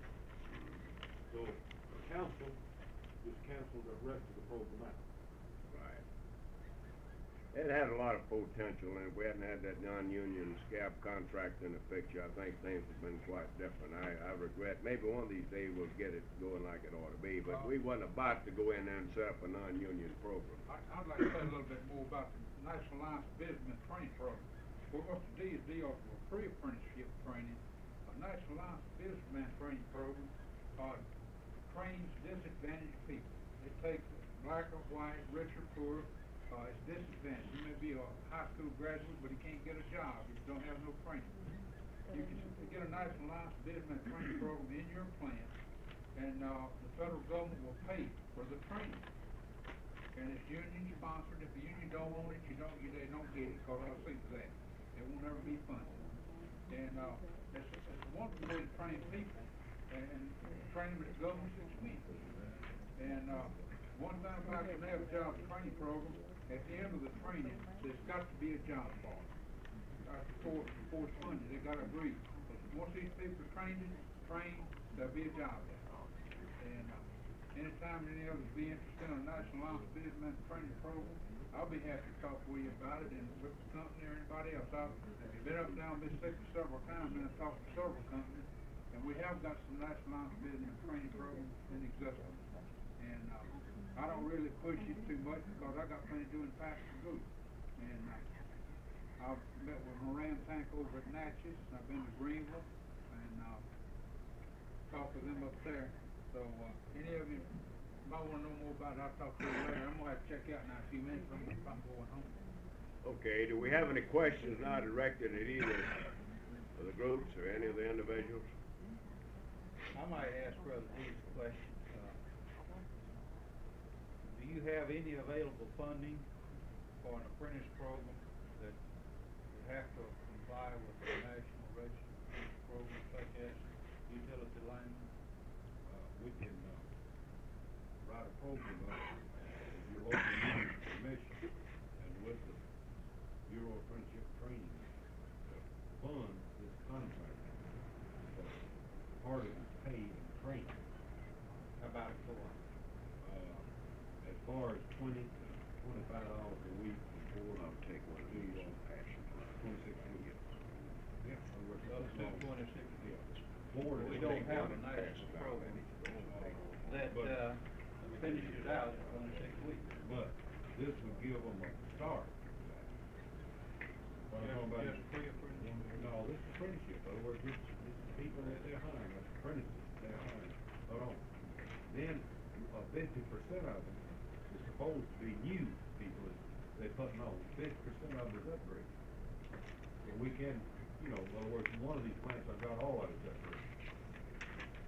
I've been haggling for a year now with one of our co-ops. I can't do nothing, looks like I'm gonna have to force it completely out of the program that these unilaterals put in. Whoever gets the attention.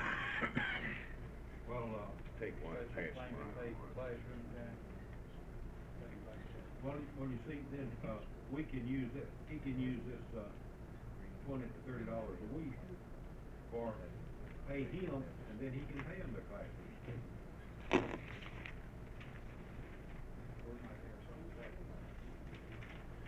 You might have your customer there. Or it's no restrictions. In other words, they've got one little report to make a month of how many men that's on there, how many men started, how many men they expect to complete. Once a month. That's all report they have to make. We got any other questions? I'm passing out right now. Maybe some of you might want to discuss this thing with either Brother Dees or Brother Turner.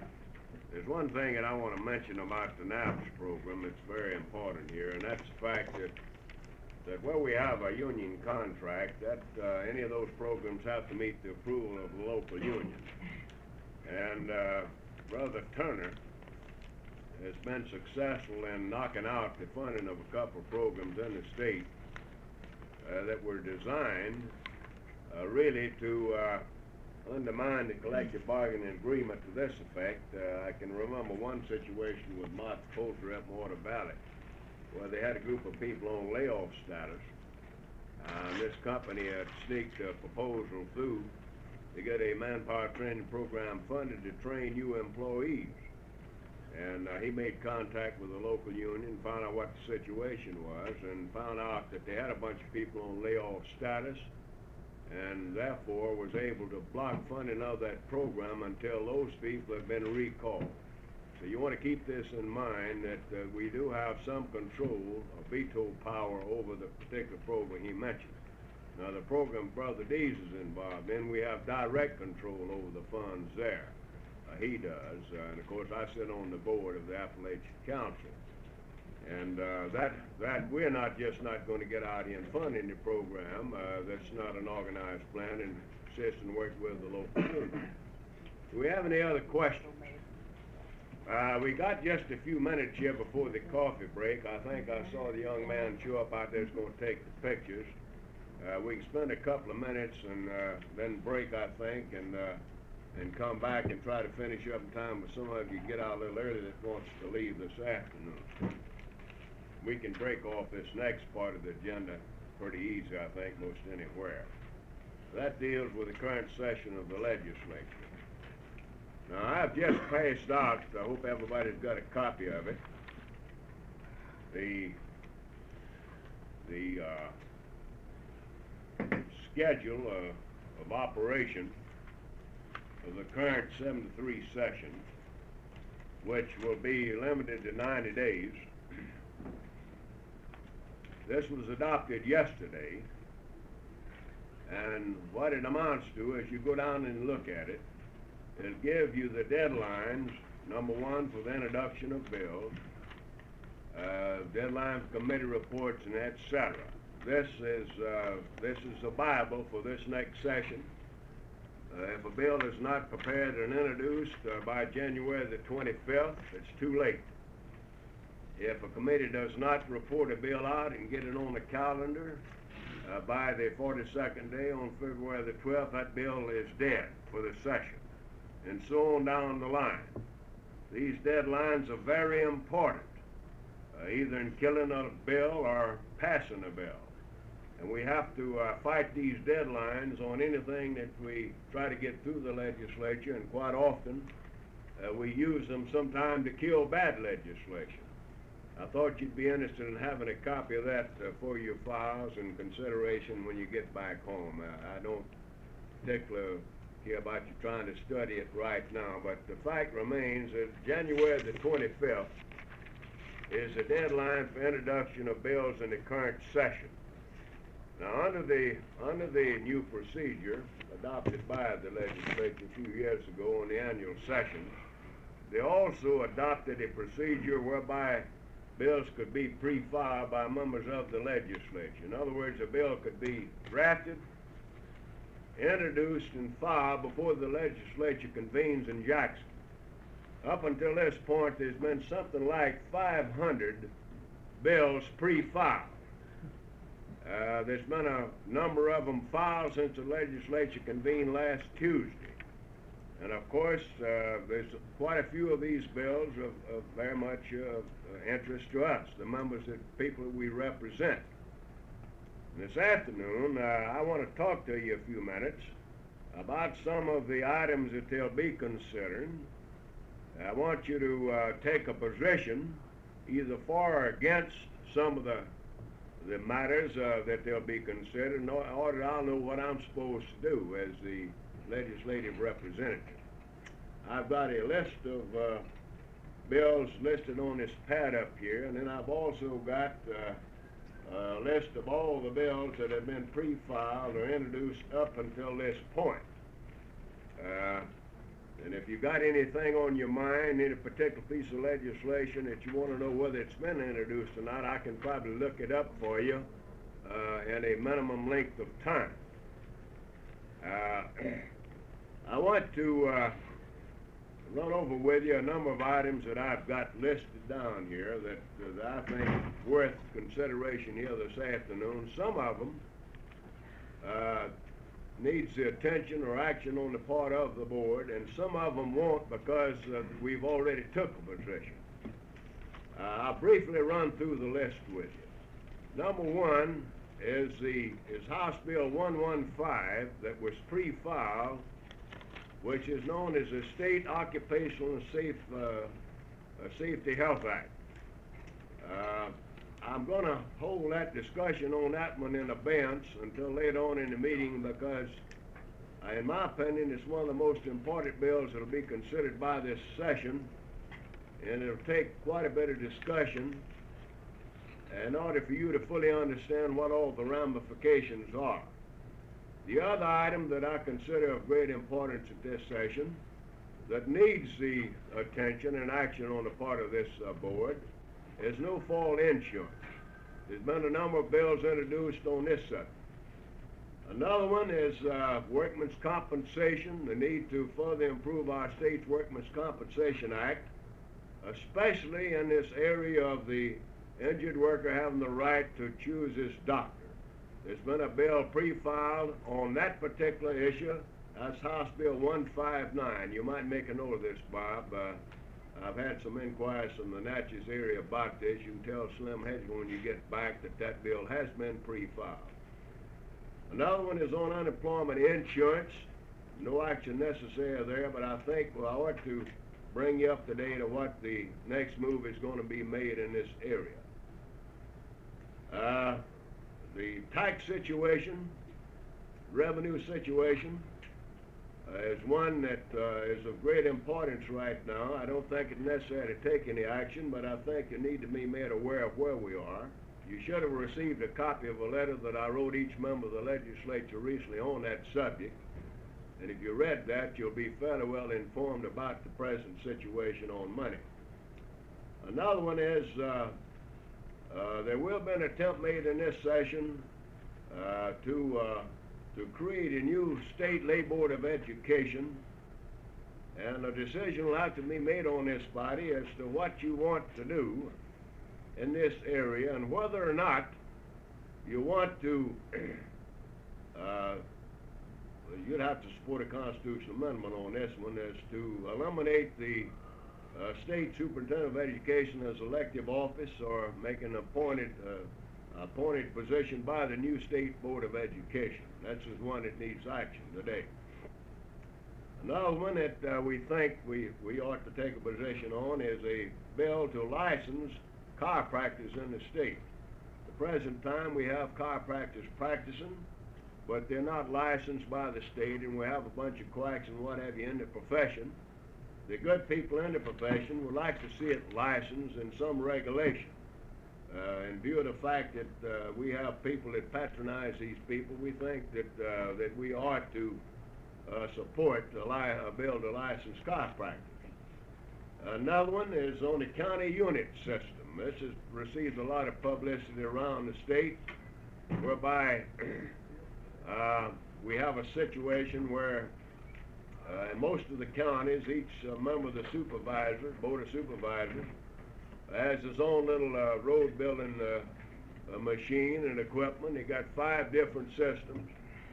And at least one county, that's Coahoma, I believe, they have one county unit system, and they have established the fact that the counties can save a lot of money and be much more efficient by one county unit system. I want you to take a position on that one.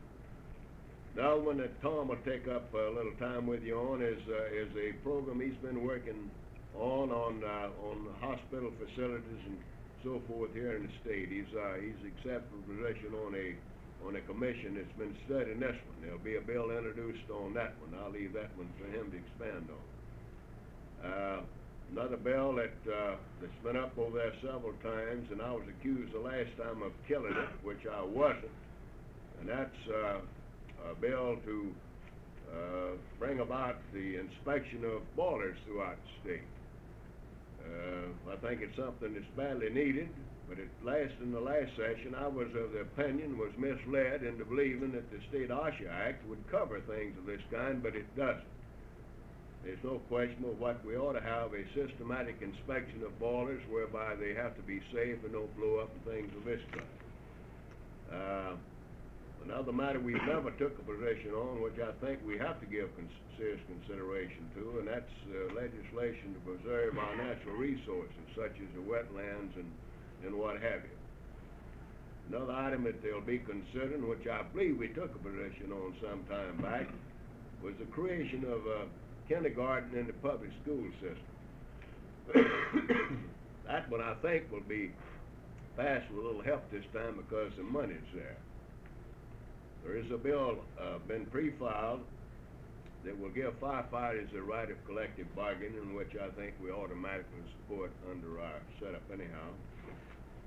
Another bill that directly affects another one of our unions is a bill that was pre-filed to give bus drivers the right to collective bargaining when and if the city purchase a bus line, and that, right now would affect the Jackson bus drivers, which it looks like the city's gonna take over the bus system. That bill is designed primarily for their benefit. Should also happen in Hattiesburg, they got a Right. study going on where to discontinue the service or the city take over. Right, or well, what. this bill would cover any of those situations where we have a union, you see, and they've been bargaining with the system, whoever might own it. If the city takes them over, anybody takes them over, then they'd have the legal right to bargain, continue bargaining with whoever took them over. That's just a few of the bills and items that's on the agenda over there. There will be some more, but that's just an idea about the kind of things that we're gonna have to be dealing with in this section. I see the coffee's arrived. We'll take the coffee break and take about 15 minutes. Come back and I'll get the photographer and we'll get set up and get the pictures and then continue.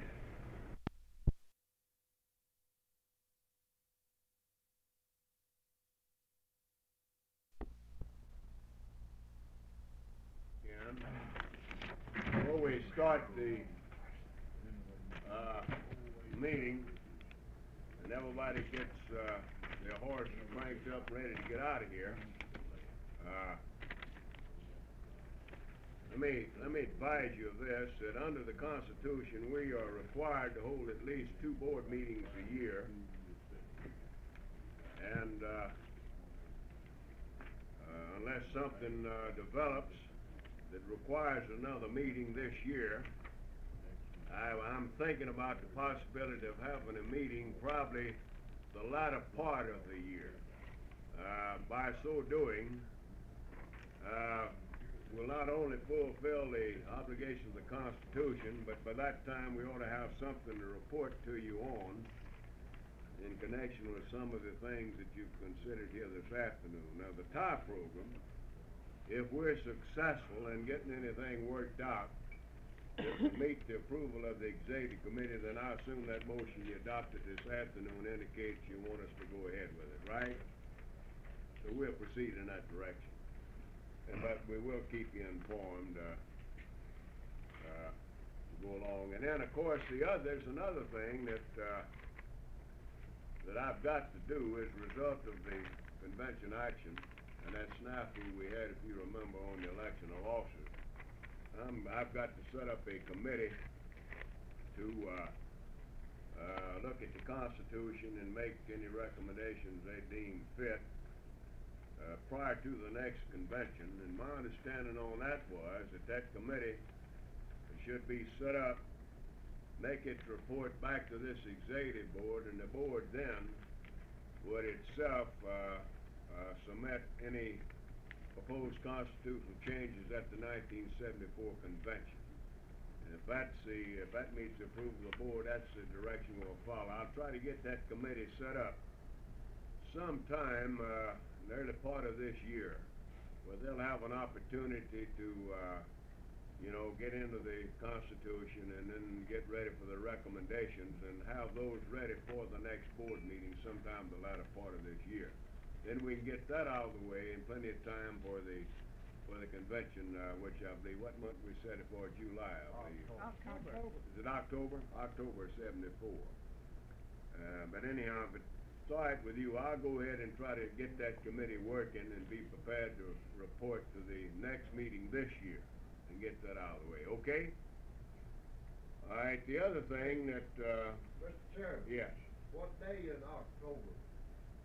14 through 17. IBEW's convention is in October. It's supposed to be before then. We checked all that out, we thought, when we set hope. that, Joe. I think.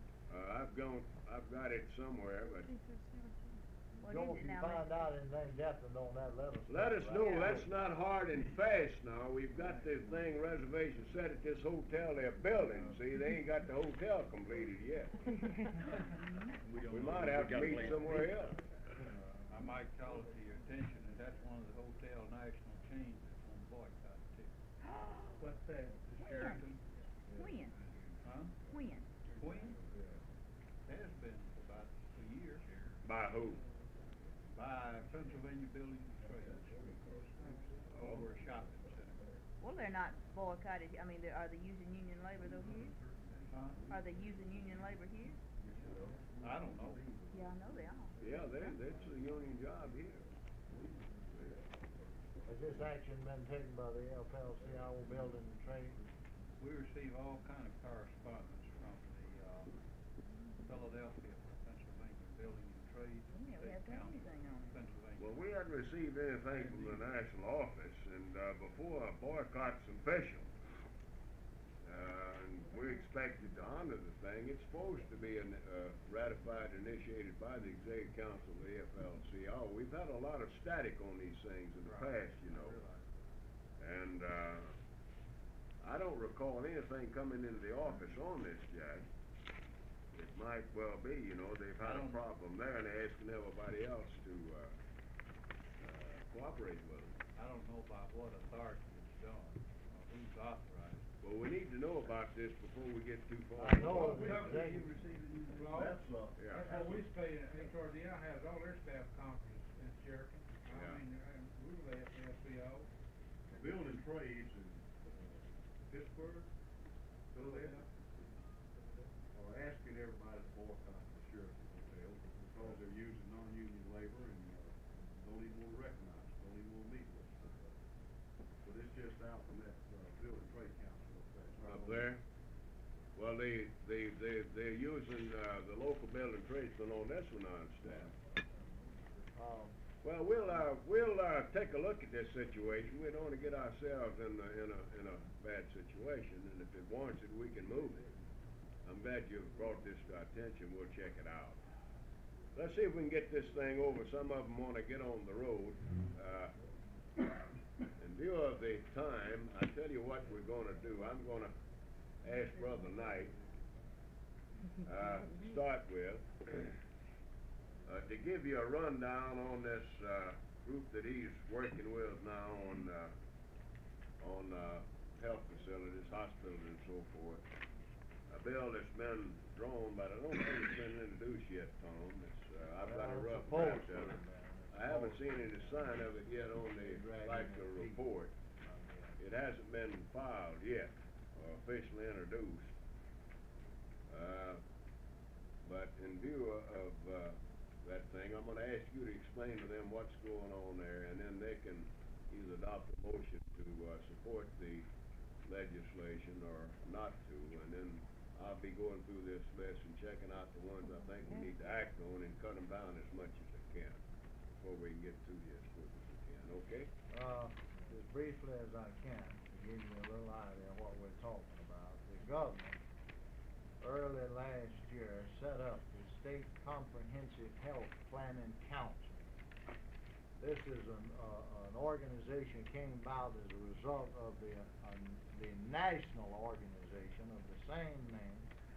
It is a federal state outfit. It's funded by federal money, mostly. And then in each area, or in most of the heavier populated areas of the state, there is an area comprehensive health planning council, which works. In other words, the two is kind of like the state AFL-CIO and the local central bodies. And early last year, I received a telephone call which asked me to submit a list of names of the members or leadership of organized labor throughout the state to be submitted to the governor for positions on these various councils and committees with regard to this health planning program. I wound up on the task force of the state organization to primarily the task force's job was primarily to come up with legislation to provide for what is known as a certificate of need. Now, I've got quite an education the short time I've been on this thing regarding health care facilities in this state and a number of things, facts and figures having to do with it. Now, I don't know, I noticed Brother Fly showed me a letter today. He's been invited to join the State Comprehensive Health Planning Council. We've got a few people throughout the state. I submitted a list of about 35 people. Now, if we could get all of these on some of these committees, we would at least have a voice in what goes on in these programs. I haven't had complete reports. I don't know who we got. But be that as it may, I found that at the very outset that the state of Mississippi has only a 78.5% occupancy of all available hospital beds in this state. Now this was a shock to me, because you walk in certain hospitals, certainly particularly your larger cities like Jackson, every room is full and they got 2 or 3 patients out in the hall with sheets strung around. Well, you think, you know, there's a shortage everywhere. Well, this don't seem to be the case based on the figures that the so-called authorities have compiled. And this, of course, tends to run the prices of hospital rooms and the medical services up, because they're charging enough for the rooms that are filled to pay for them that are not filled.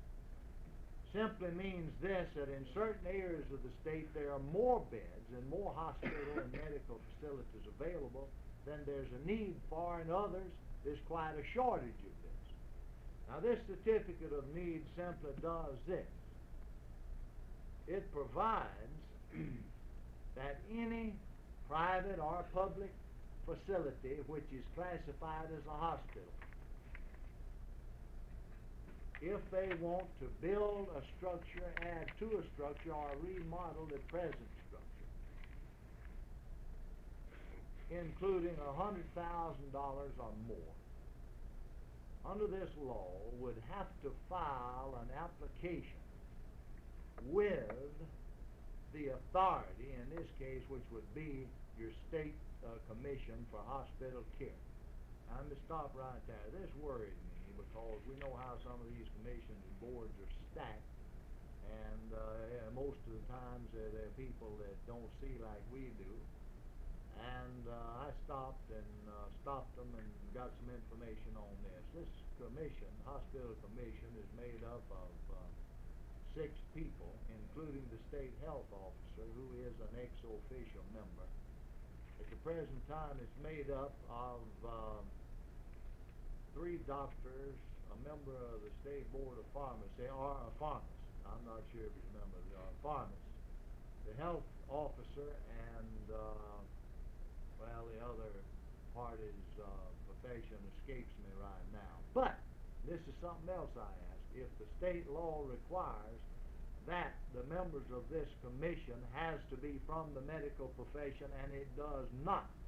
You see, I want to know first of all who composes this commission and what qualifications you got to have and the rules and regulations that have to be adhered to in filling these vacancies before we go into some support legislation giving this commission all of this authority which this piece of legislation would give them. So that helped my feelings some. And these are on staggered terms, I believe. I'm not sure if it's 4 or 6 years. We've got the information to office. I haven't had a chance to check it thoroughly. All right. Before this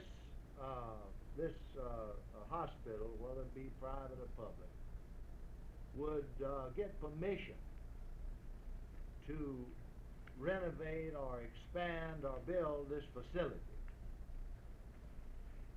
they would have to appear before the area. In this case, it's the Central Mississippi Health Planning Council, of which I'm a member of the board of directors of that, covers 7 counties in Central Mississippi. Most other areas of the state does have one.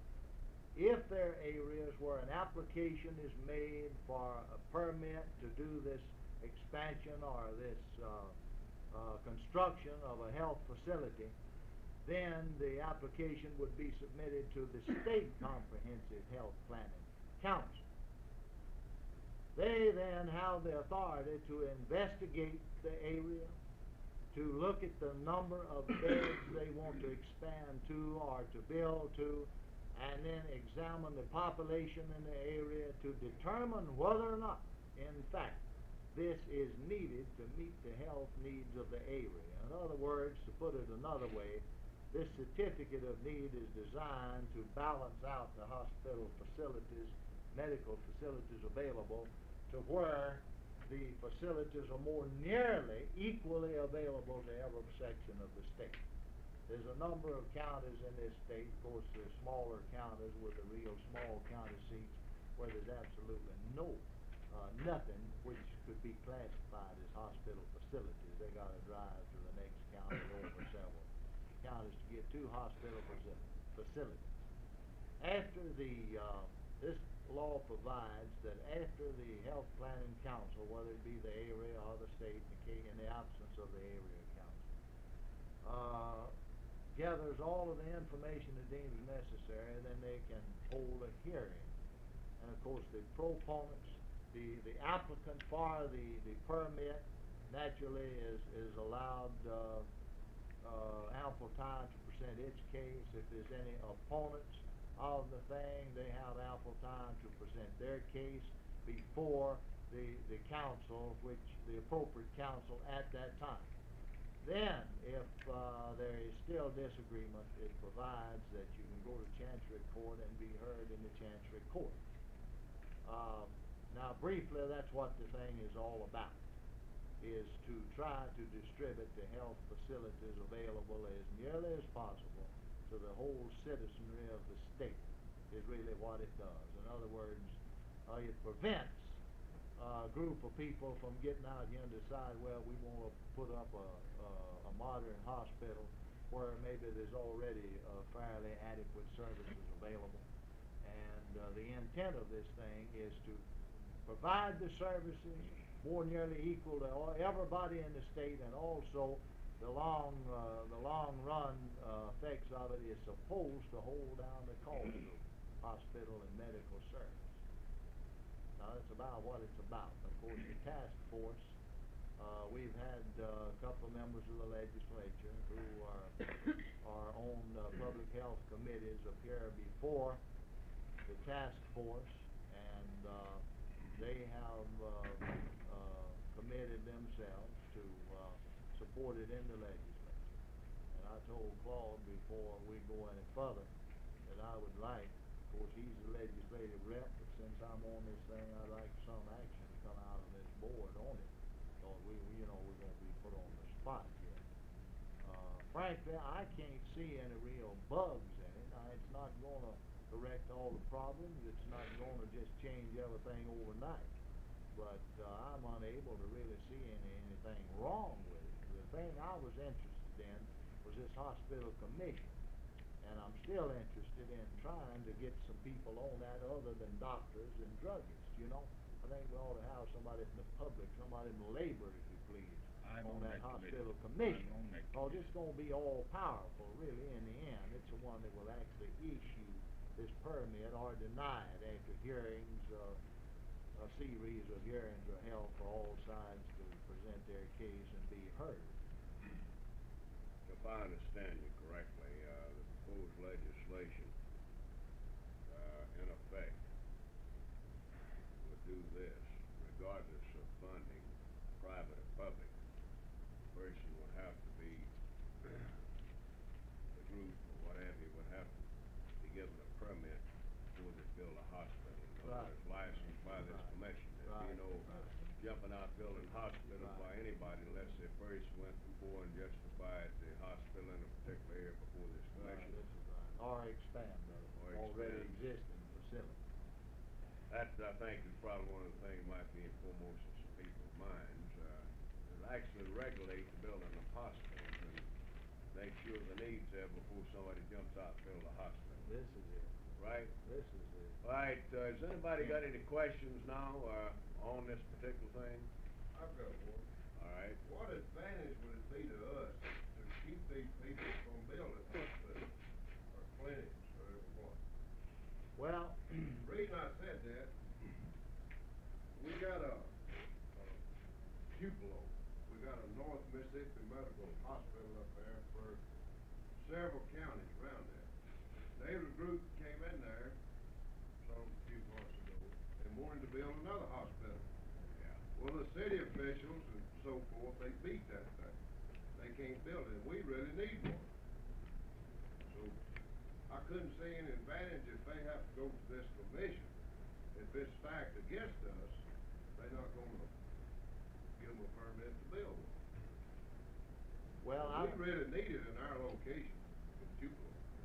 Well, Joe, I don't know that the commission is such is stacked against us, but what I meant by my remarks was that I was interested in finding out how it is, this commission is, how they get appointed and if there's regulations that have to be met that they come from the medical profession. Yeah. That's why I think that we ought to work the next vacancy to get this clown we got, or the clown that'll follow him, to put somebody, we need somebody in the labor movement, somebody in the public on this thing. Now, there will be, as I say, there is procedures in this legislation, if it's enacted, which will allow a thorough airing of the needs of a facility in the area. And as I say, I think, and I'm prone to agree with the thought that this would help hold down the cost of hospital services, because there is, as I say, only 78.5% occupancy of all available hospital rooms. Well, they're simply the rooms that are being used are paying for them that's not being utilized. And the intent behind this, of course, is to try to have only the services and facilities available that are really needed. In any area that needs one, based on the amount of population, compared to the number of available rooms in the area that needs one, and I don't think would have any problem obtaining a permit. Tom? Yeah. Do you reckon they're gonna try to use this to keep out private hospitals? Well, They got a group coming in to pass the bill on it to put in private hospitals, because they said they could operate cheaper than what Eddie Kadiak group did, And, they've been having trouble, board of supervisors fighting, and everybody's fighting. Well, they hadn't been in the discussions I've been in on, I can Russell, understand any impression. I haven't got that impression. I can understand I why the don't board of know. supervisors in Jackson County fight a private hospital, because when the board of supervisors need $200,000 or $300,000, they up the room rate and they borrow it from the hospital. And, I think they borrowed $300,000 from the hospital last year, and they've raised the rates in the hospital, because they loan out the money to the board of supervisors to budget. Then they go out and find another hospital that's not gonna give them this. Let me ask you a question, Tom, is it possible that this statewide commission might even be some advantage in offsetting the battle that the local community put up for hospitals actually needed? Well, let's. No. Would it or not? Not necessarily. You see, What Jim, does it mean? I in don't most know. areas now, and I can't give you the down to the dot answer, but in most areas of the state, in most counties, there is already an area council. Yeah. Well, where there is an area council, they have the sole discretion to conduct this hearing. Right. And Well, that's provide another all of thing. the facts and testimony pertaining to the applicant and the need for that Only in facility the in absence the of a area. council. The only time the state council would have any say-so would be in an area where there's no area council. Now, the area Under this council law. might designate any number of counties, it Yeah, could be there's any size. certain counties. This one here, the central Mississippi, has 7 counties. in it. And there are other area councils, and they have certain number of counties under Now, their getting back to my question, take Yeah. this one that you know's got 7 counties Yeah. in it. Say some group wanted to come to Hines County, which is one of the 7 Yeah, counties, and build a right. hospital. Right. And say the local board of supervisors in Hines County was fighting that group. Then is it possible to get this area planning commission to award them a certificate saying the need exists, and would that offset one group in one little county trying to keep one out if it was needed? That was my question. Yeah. This, I think, would apply in Joe's situation. Right, I was trying to get an answer for his problem. Right. If it do that, I'd be for it. If it don't, Well, but that'd be the same thing you talking about. What significance does the issuing of the certificate have? Does it mean it will be built or it will not be built? if they issue the certificate, it will be built. If it's denied, there'll be no certificate issued. Even if it's on a private basis and an individual wants to invest their money? Right, private or public. There's no, Well, they're how all can they lumped stop in it? there. Huh? How can they That's stop? what I'd like. Well,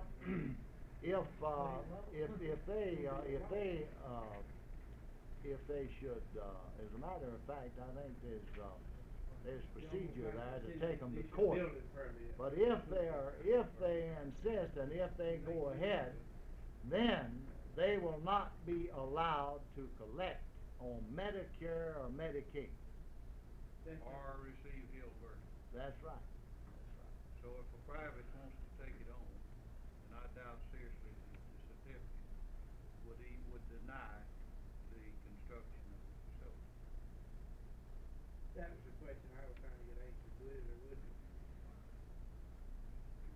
Have you Well, gone this far into it? It's a rather complicated situation, I can see that. I hurriedly glanced through the proposed bill. Basically, I think this is what they're attempting to do. He's already outlined to you about the disparity on hospital facilities, where you got insufficient rooms in one area and too many rooms someplace else. But as I view the thing, what this will ultimately do would be something similar to a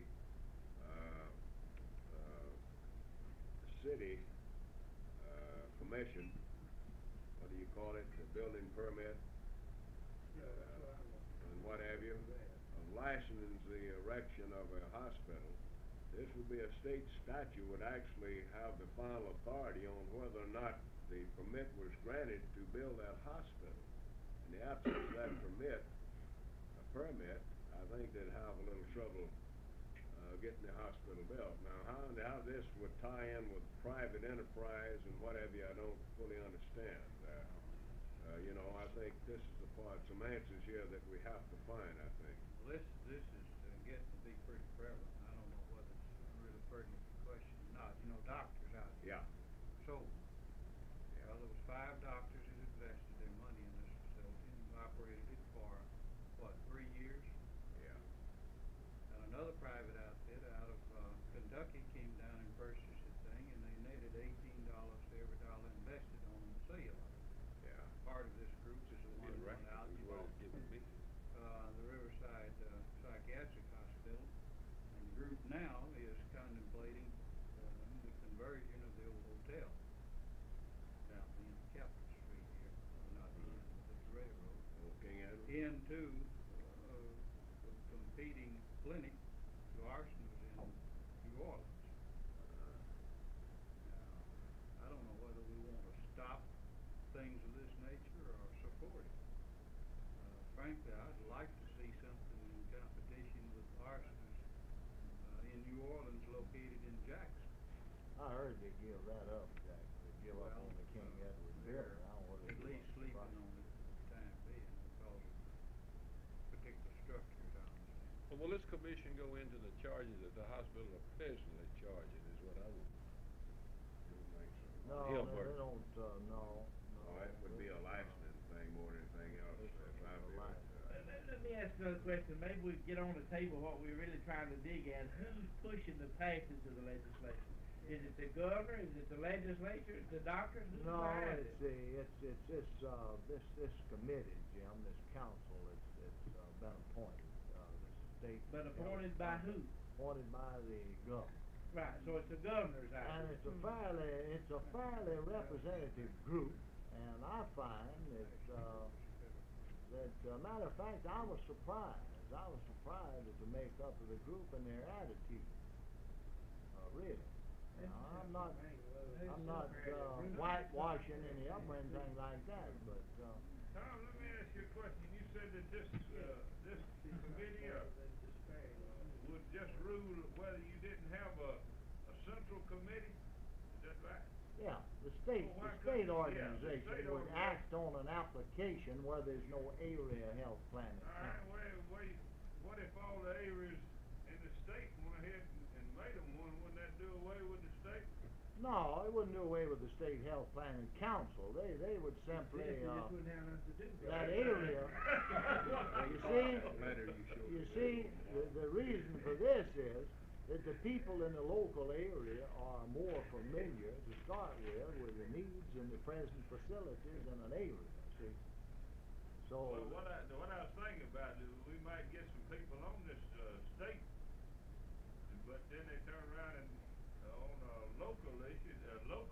group would go ahead and start their council, and then we wouldn't have nobody on that thing. Well, of course, there again, it's important that we try to get somebody in on all these things. I mean, whether we've got a certificate of need or not, as long as you've got these kind of groups and, that's doing all this stuff, we need to try to have somebody on there, one of them will possibly can try to be in on what they're trying to do. Let me ask you another question. Who selects this area council? They're designated, on the recommendations of the state organization. So, based on the nominations they get, each organization, as I understand it, was asked, just like we were, to submit names of so people actually, they'd like to have on these then bills. using the Hines County thing again, say 5 doctors did own a hospital, then 3 of them could wind up on this council if it worked out that way, and then they could sit on everybody building a hospital for their own selfish interest. I'm opposed to it. There's one man in Jackson on the committee. Before they have a addition or building a hospital and stuff, now they have to go before some. I mean, it's on that committee. I don't know just what the deal is on that. I know they have to go through the hospital planning committee. Well, the commission, you've That got this chairman is commission from on the hospital Cosesco. care, but really they don't have any, they don't really have a lot of say-so. If they wanna build a hospital, public or a group or individual of any kind, I mean, they don't really have no say-so. And that's for charter. Mr. Chairman, Yes. I don't know what discussion really has transpired here, and Full had to leave for phone call. Yeah. But I would be for supporting the legislation, supporting legislation to support the council determining matters so long as federal funding is involved. And I'm talking about Medicare, Medicaid, Hill Burton. I would hate to interfere with private investment into medical facilities that might be available just because you couldn't issue a certificate of need. I think competition is what we need in medical now, more than eliminating competition. Yeah. Of course, bear in mind, now, this is $100,000 above. Now, I realize it don't take much of an expansion to go above $100,000. The place about the size of this room you're sitting But, in. If you got an X-ray machine in it. Without anything, the rental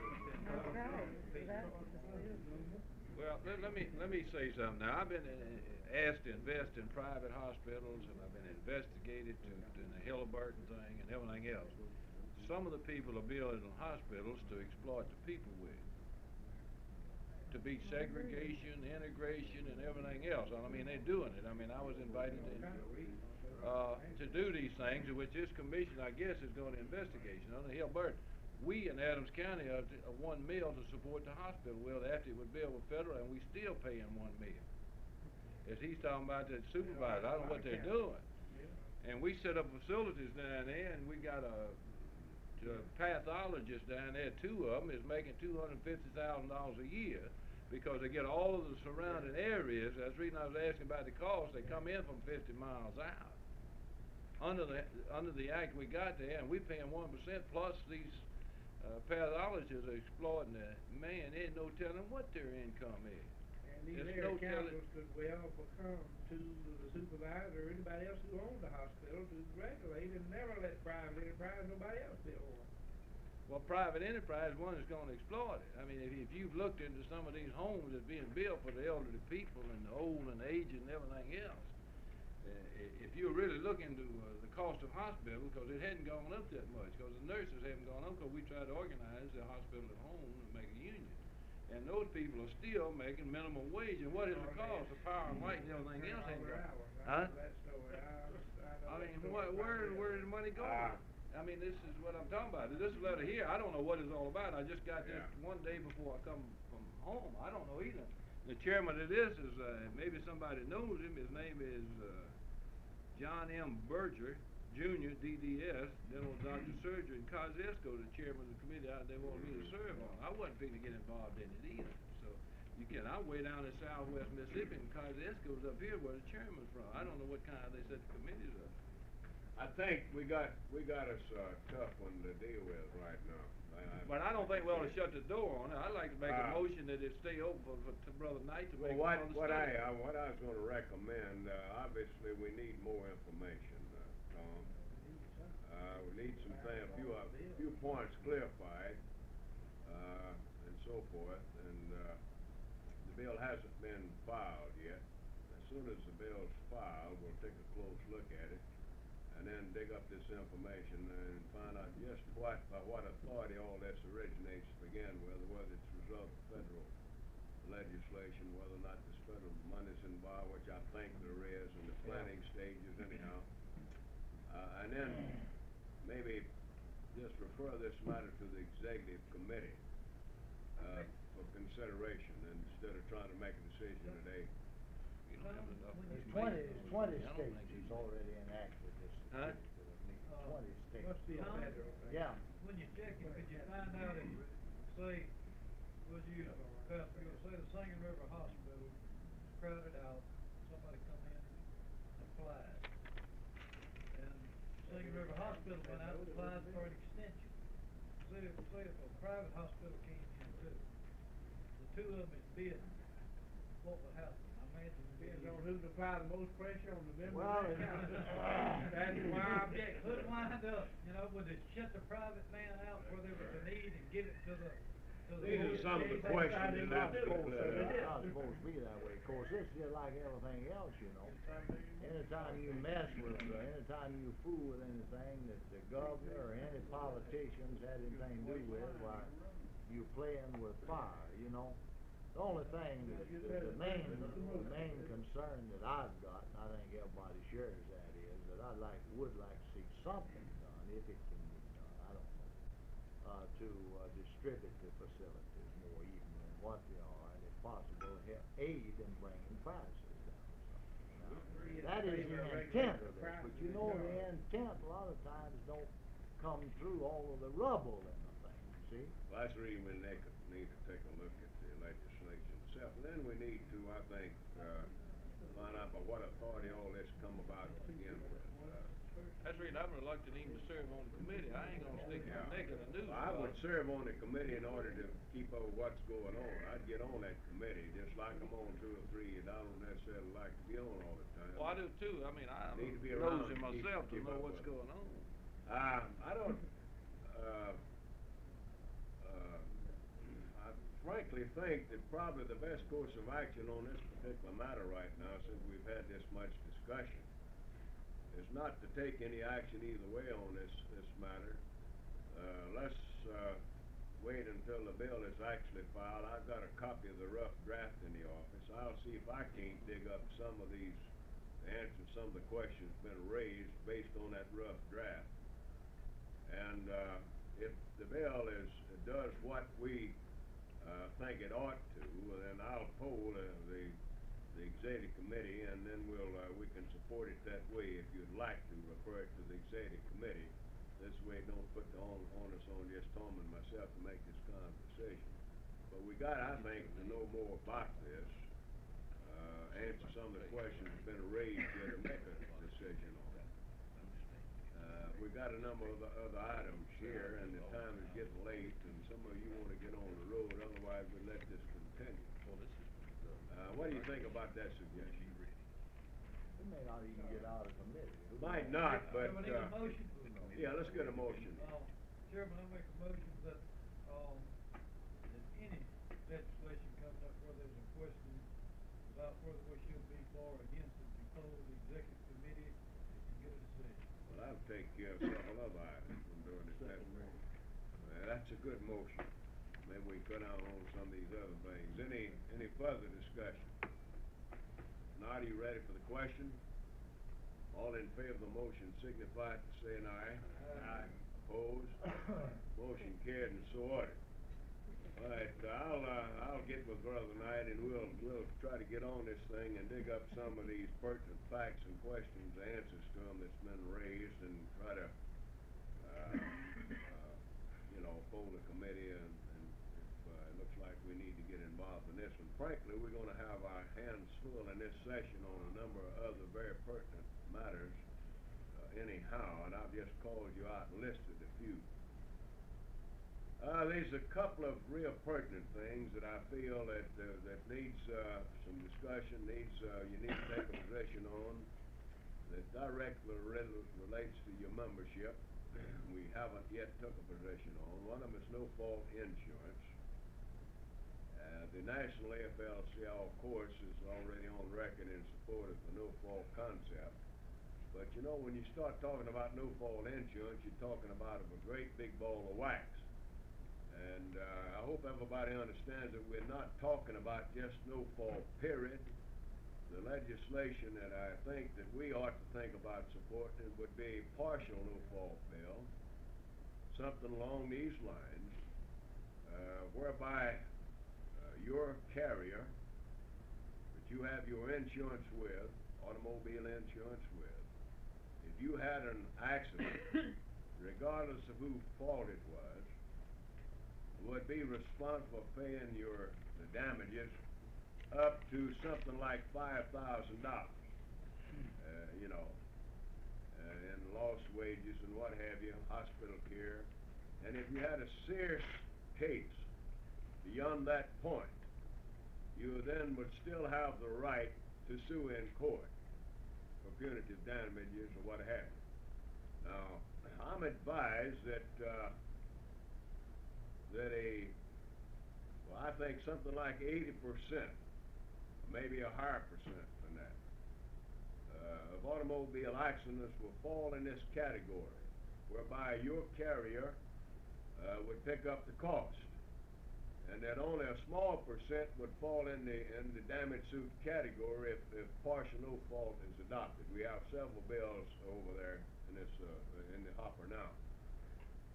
There's the idea behind the whole thing. I don't think I need to berate this thing with you. I think all of you are aware of the fact that you're paying through the nose for automobile insurance. It's about twice as expensive as it ought to be. When you have an accident, you have all kinds of trouble of collecting because it's a question of who's supposed to pay. Now, under no fault, there's no question about who pays up to a given point. It's automatic. The thing that you save on is lawyer fees. Now, the studies that I've read indicate that something almost 50% of the premium dollar paid out for automobile insurance in this country goes for lawyers' fees, both damage suit lawyers, lawyers representing insurance companies, and a small percent for overhead, you see, and the rest goes to claims. Now, you're going to find when this thing gets up over here again, as it did last year, that the people that's really fighting the no-fault concept will be the damage suit lawyers, such as Ross Barnett, who's made a filthy fortune on damage suits. Well, now, that's to be expected because that's where they've made their money. But the thing that I'm concerned about, and I think everybody at this table is concerned about, is doing something about the high cost of automobile insurance, and whereby you'll get your settlement adjusted in a reasonable length of time. Is this not correct? Now, we got a situation over here where the governor has stuck his foot in his mouth in opposition to no-fault insurance, and I don't know what this means, but also at the same time, Evelyn Gandy, the Commissioner of Insurance, has come out strongly in favor of the no-fault concept. She's pretty powerful, too. Right. I don't think it's anything but right, you know, that just think about what a savings it'll be to the membership out there in this day and time. Now, what I think we ought to do is to take a position in favor of a partial no-fault insurance bill, a reasonable no-fault insurance bill, and then we'll see what we can do as far as the amount. And leave it kind of hanging where we're not nailing ourselves on any particular figure. Let me ask one question before you get a motion on it, Mr. Chairman. Does that thing have something like workman's comp to determine the amount of permanent partial disability to hold when they make claim settlements? Well, it would be something like this, Bob. Like under workman's comp, you know, you got a disability to the partial disability to the body. Well, that again, you see, was where this amount would get into the picture, that if the lost wages and what have you went above this particular amount, then you would be Go into able court. to go into court and get a settlement. That's the reason I'm against just no fault period across the board. I think the person ought to still have the right to sue in a serious Well, that's case. what I'm- Loss what of I'm life, Yeah. or, you know, cripple for life, you ought to have the right to go in and collect a couple of $100,000 and where if you was disabled where you couldn't, work the rest of your life. You know, so we're talking about partial no fault on simple accidents, not real serious cases. You know. Well, I'm in favor of that. I mean, one Right. time, just no fall across the table. Right, I wasn't. right, I'm not in. I wasn't in favor of that, but I Right. mean, where Partial you no have still fault. reclaim the right to go into court. And Where you save take it yourself up. a couple $100 a month. If you got 2 automobiles, that's about what you That's save. where I think in I mean, a workman's year. comp, you got a certain amount for life that you can't, no matter how much you sue for, that's it. I'm Well, talking- you prohibited from suing That's by right. the law. Well, this partial. We don't wanna thing get I'm into for. that thing, right. Well, that's my thinking. Can we take action on that? I make a motion that we take a look at this partial, no fault. All right, a reasonable no fault injury. No reasonable no Right. fault, that's, Right. That gives us a little leeway. Leeway, that's right. I'll second the motion. All right, any discussion on that one? Not all in favor of the motion signify it by saying aye. I'm gonna save this naughty one till last. I'm gonna try to get the ones that I think we need to act on here this afternoon. The one workman's comp and unemployment insurance, we already on record on that. I got no problems with that. Let me say while you're looking at your list there on this, this thing come out of our local union, and it's been introduced by senators down in our area about this workman's comp thing of choosing your own lawyer, because we've had some permanent partial disabilities. We've had these company doctors, which they on the payroll of the company say $5, $6, $7, $8, maybe $10,000 a month, and they evaluate your disability, the partial disability, and you have no way, you're not gonna get another doctor to disagree with your own personal physician. You won't do that. I mean, that's the reason we're interested in it. Well, we got 2 areas on workman's compensation that I think that we already are on record on. And that's, one is the choice of physician, and the other one is this attorney fee bet, whereby if a person is forced to litigate his case, you know, then the person or the carrier, what have you, that forced that injured individual into going into court should be responsible for paying the attorney fees. That's the 2 areas that we need some real improvement made in the law. And I assume that that's our position, you see? Well, we've already taken action to board Right, that, but I right, just and wanna that's remind what I hope we can work on this time. We made not the kind of improvements I'd like to see. There's still room for improvement on the weekly benefits, total disability and what have you, you know, in the last session. You did a real good job. It's a little early to come back on that one yet, but there's still a lot of room to go. But this session, I think we ought to concentrate on the choice of doctor and the attorney situation, and bills have been introduced to do those. There's another area that's in bad need of improvement too. Which one is that, Jack? This is a discounted price for lump sum settlements. Oh, yeah, See, when a decision is made for total disability or a lump sum settlement, it's based on 450 weeks. Yeah. 4%. A widow is either too young or too old. Yeah. You never receive the value of the policy. Yeah. I agree with that. The man that was killed the other day, she's 27 years old. Yeah. A discount on $21,000 will probably run $6,000. That's an 4%, outrage. right at 8,000. It's 4% compounded annually. Well, you know, there's no Well, it's an question, actuarial no fact. question of that. Of course, the whole thing centers around the fact that the maximum amount is way too low. The maximum amount ought to be $150,000 to $200,000 instead of $25,000. If you had the maximum up high enough, that 21,000. Huh? 21, yeah, right. It's worth to get much killed in Mississippi than in the state of the 23.5. union. I was thinking about the original bill, right. What'd you say, Bob? It's worth to get killed much in Mississippi than in the other state in the union, you know, I mean, it's, All right, can we got the motion in on no fault. Let's see, we got several other matters. Swear, I don't know which one to pick here first. I very much to have some discussion on the State OSHA Act, and the time is running late. Maybe these other matters can be handled like Kelly referred. Maybe we ought to take up the State OSHA thing and see how we come out on that before we take any of these other matters up. Is that okay? That's gonna be, I think, one of the most important bills we're faced with, along with some of these other things. Now, all of you are aware of the fact that the federal government, the Congress of the United States in 1970 enacted a rather comprehensive piece of legislation known as the National Health and Safety Act, are you not? We did some correspondence, sent out communications to all of the affiliates, how to locate the people that was responsible for policing the act. And we thought, you know, as a result of that act, that we were on our way, that we'd have factory inspectors all over the place, we'd have safe working conditions in the workplace and what have you.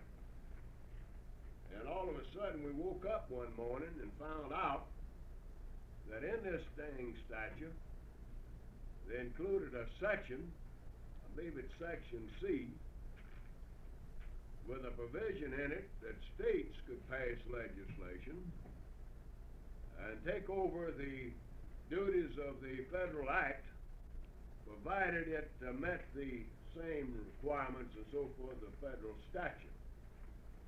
Frankly, I didn't even know that section was in the law until after the act had been passed for some time.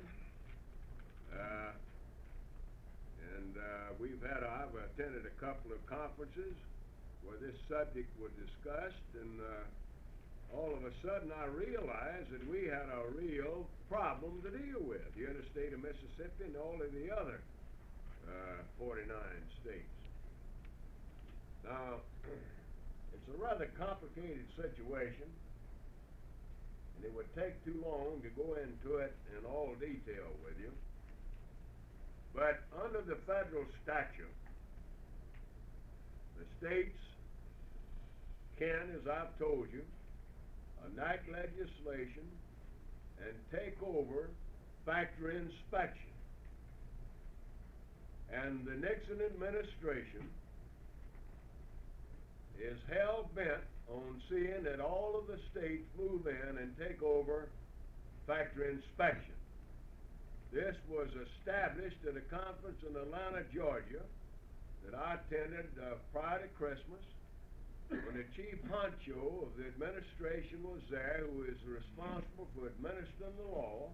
His name was Tom Brown, and he in effect said that this was the direction the administration was moving in, that they were going to do their best to see that the states enacted legislation and take over factory inspection. Now, under this statute, states were allowed to make applications for grants, federal money, for the purpose of doing a study and planning and so forth for a state act. John Bell Williams appointed Mr. Dick Whitehead, who we had at our convention last, to address the convention, as a state OSHA director. And at the same time, and I must say he kept this rather quiet, this happened in March the 16th, 1971, put the responsibility of policing OSHA, the state OSHA Act, into the hands of the state health department. And in his executive order, he made application for the grant, they got the money, they made the study, and during the last year, they have been very quietly putting this legislation together. They've got a comprehensive plan about this thick on implementation of the act. And I haven't been able to get a copy of it yet. I wrote Mr. Whitehead a couple of letters requesting a copy of the statute, and on his face I told him that it appeared that the statute did meet the state statute did meet the requirements of the Federal Act, but the guts of the proposition would not be in the statute, but instead would be in the plan of implementation. I wrote him that letter on November the 22nd. Don't think it ought to read the whole letter to you, but this is what I said to the gentleman in the last paragraph. In view of the importance of this proposed piece of legislation and its importance bearing on the welfare of the working people of this state, it is imperative that I review the plan in detail. The state FLCL Executive Board will be meeting shortly before the legislature convenes next year, and we will decide whether or not to support this legislation. I would therefore appreciate a copy of the plan at an early date. I didn't get an answer to that letter, but I did receive a notice from Mr. Whitehead when the bill was pre-filed. I went over and picked up a copy of the bill and studied it.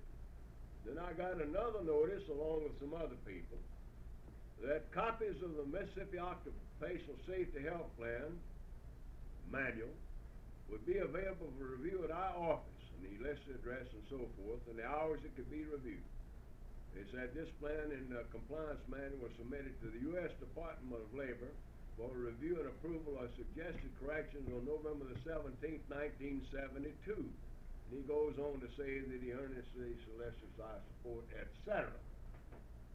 Well, I couldn't get a copy of the plan, so I finally went out to Mr. Whitehead's office and took a look at the plan. And all I could do was to glance through it and see what I could find in terms of money. How many people was going to be employed, you know, and so forth. And this is what I did. And I've got a few notes that I made on this thing, and I'm still not too sure where we are and whether or not we need to try to support the bill. I do know this, that very quietly, Bill Waller, the governor, some other people around him, are laying the groundwork for passage of this particular piece of legislation. I read a couple of letters by him in the plan where he supported it, you see. And the reason for that, I think, is very simple. And that's the fact that there's going to be something like 25 or 30 jobs involved, you know, and it'll mean some appointments to these positions. Now, the thing that I'm concerned about, and our people in Washington are likewise concerned, and they admitted to me, by the way, in the Atlanta conference, that they'll allow this section to get sneaked into the bill, the states' rights section, giving the states the right to set up these state agencies in the first place. See, I think we'd be better off with a uniform federal system to start with. We can just look at our workman's comp system and see the mess we're in now. Let's tell about where we're going to be with the state OSHA. But the bill's introduced. The plan has been drafted, and we're going to have to deal with it. I was talking to Milton Case just yesterday, who's got the bill. His committee's got it. Matter of fact, he introduced it. His name's on it. And I had a little session with him yesterday, and he's a little bit outdone over this. He wants to know why me and the manufacturers and other people can't get together on an agreed bill. And he tells me the manufacturers are opposed to this bill. I said, Milton, I can't believe it. I got to see it first. Because I think the damn manufacturers and these anti-labor elements are behind this piece of legislation because they think they can control state agencies a damn sight easier than they can a federal agency. I agree with that. You see? Now, the question is, what do we do? We have to do something before long. Well, we can't just sit here and bury our heads in the sand. It's here. It's there. We got to deal with it. People in Washington, I sent them a copy of the bill. George Taylor with the AFL-CIO Legislative Department has been assigned to the thing, and I've talked to him.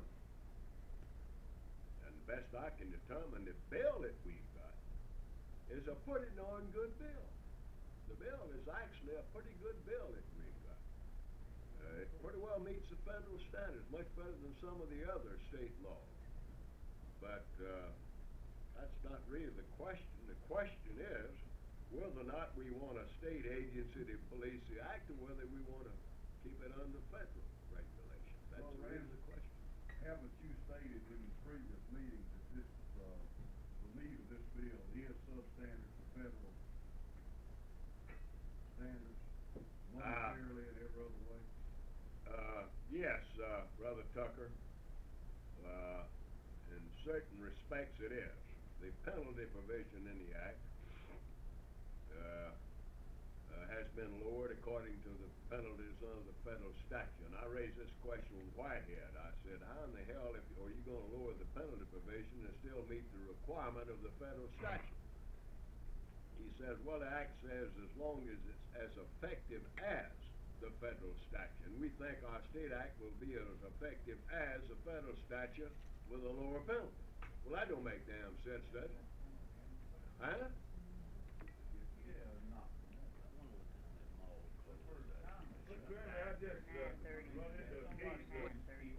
Last week, well, My wife's out there, I don't wanna get extended. Let's see if we can let Mr. Foreman-Hauser forward here for a minute. We run into a case last week where we went to Oship and requested, that they come into this plant because we listed, 13 violations of safety law. And, because two of them was in my danger, and I think you know the law, that they ain't supposed to notify the company, but they have got a right to them that's in my danger, but they told them when they was coming in and so forth. And of course, the company went out there and they gave them about 4 or 5 hours notice, and they went out there and closed a couple of machines down and said they wasn't running, and, cut the noise level way down and so forth. Now, you know if they can pull this on the federal, if they've got in there with the federal, what will they do with the state people? This actually happened last Friday. Well, I don't doubt it a bit, you know, and with the attitude of the present administration being in Washington be what it is, where they actually are pushing for the states to take over this act, then we got real problems. We got, I'm sure you know some of them, we got some people on this board now on federal. Lawmakers have one man pretty high on it. Right.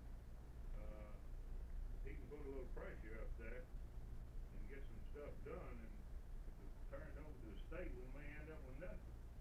That's what I'm very afraid of, you I know. might be premature in this, Mr. Chairman, but I'd like to make a motion that we oppose any legislation that does not meet the federal requirements.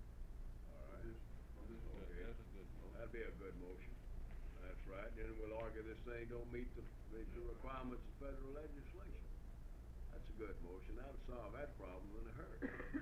Did we get a second to that? I'll second it. Any further discussion? Well, I that covers it. That covers it. All in favor of the motion signify it by saying aye. All opposed? Motion carried and so ordered. Well, you know, I could vision spending the rest of the afternoon on that thing. Well, let me ask you. I don't know, how many of you have Well, don't worry, if they can hear you. Claude, Yeah. how broad is the state's cover? We Uh, just got covered on the thing in Yeah. light construction and maintenance. And just now getting the thing functioning at the national level. Does the state law cover this area too? The utility thing? Yeah. Not real sure about it, Jack, I don't think so. Again, That's this, why I wanted some questions. But if we Yeah. don't know whether this motion will take in. Yeah. Does the federal was take care in of this and this, our motion, Yeah, but they can propose it. well, this gives me something to go on. If it don't meet the requirement of federal statute, then we can argue like hell that it don't. Well, you probably get some reports from Washington guys studying it too. Well, I've got them studying it, but the tragedy of this whole thing centers around the fact that they really pull a sneak on our folks in Washington. It's just like one of them snakes crawling late at night in our own state legislature. These jokers was up late at night, snuck this provision into the bill, and they didn't even know it was there, it was passed. Now, the guy in Atlanta admitted this to me. Well, He's look, flat boy, admitted it. You know, you say it's gonna come under the, what, health and The State Department of Health. If we had it in, if they would agree to set up a State Department of Labor If it looks like to it's police the gonna- thing, it'd be something else. I'll ask you, it looks like this thing is gonna be passed, cause there's a lot of people like, you know. We're gonna have trouble stopping it. That's right, but like, let the state do it. I wonder if we stand a chance of getting this put in the bill.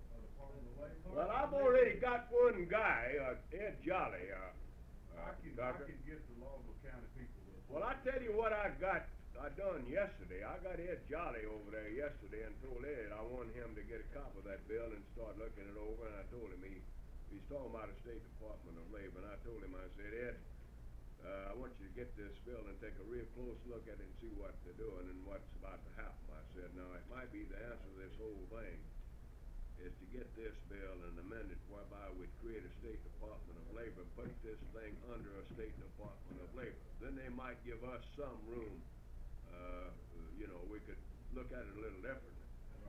You know? Right. This thing, there's gonna be a lot of money involved in this thing.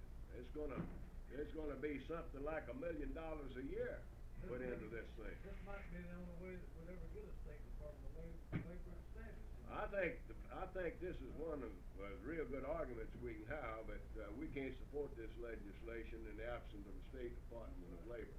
Which In one fact, of it don't meet Milton's federal committees is requirements. handling this, Claude? Huh? Which one of Milton's committees is handling? At public pension, social welfare, public health.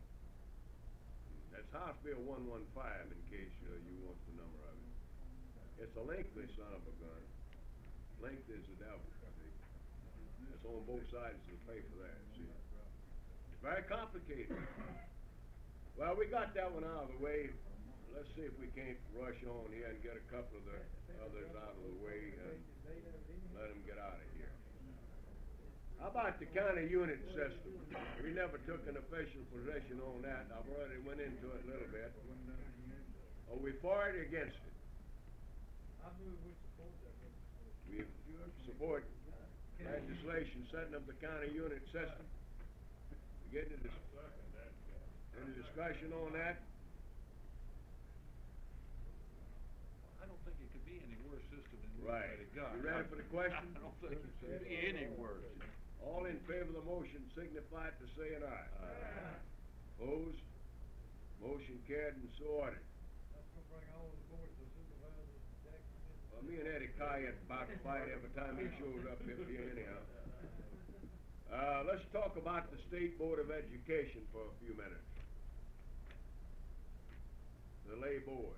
As it stands at the present time, the State Board of Education is made up of the State Superintendent of Education, the Attorney General, and the Secretary of State. In effect, the State Superintendent of Education pretty well serves as the State Board.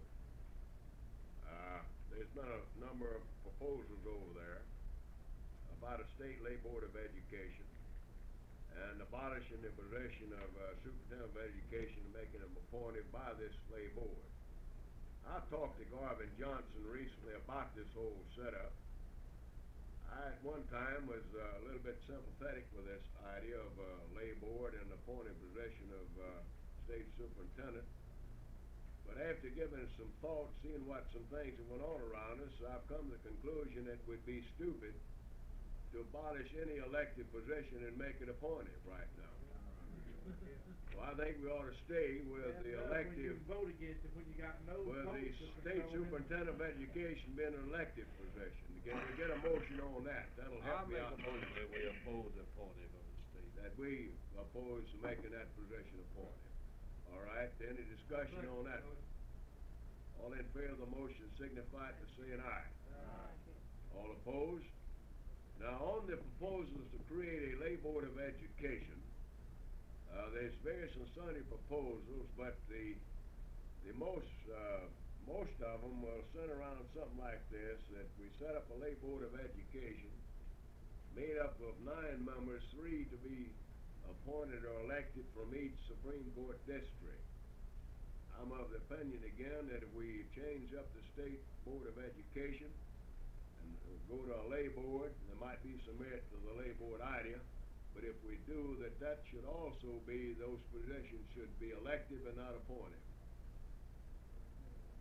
They'd be elected by the voters in each one of the Supreme Court districts. We got agreement on that? I make the motion to that effect. All right. That gives us, then I know where we are, see, okay? All right, any discussion on that one? Not all in favor of the motion signify by saying aye.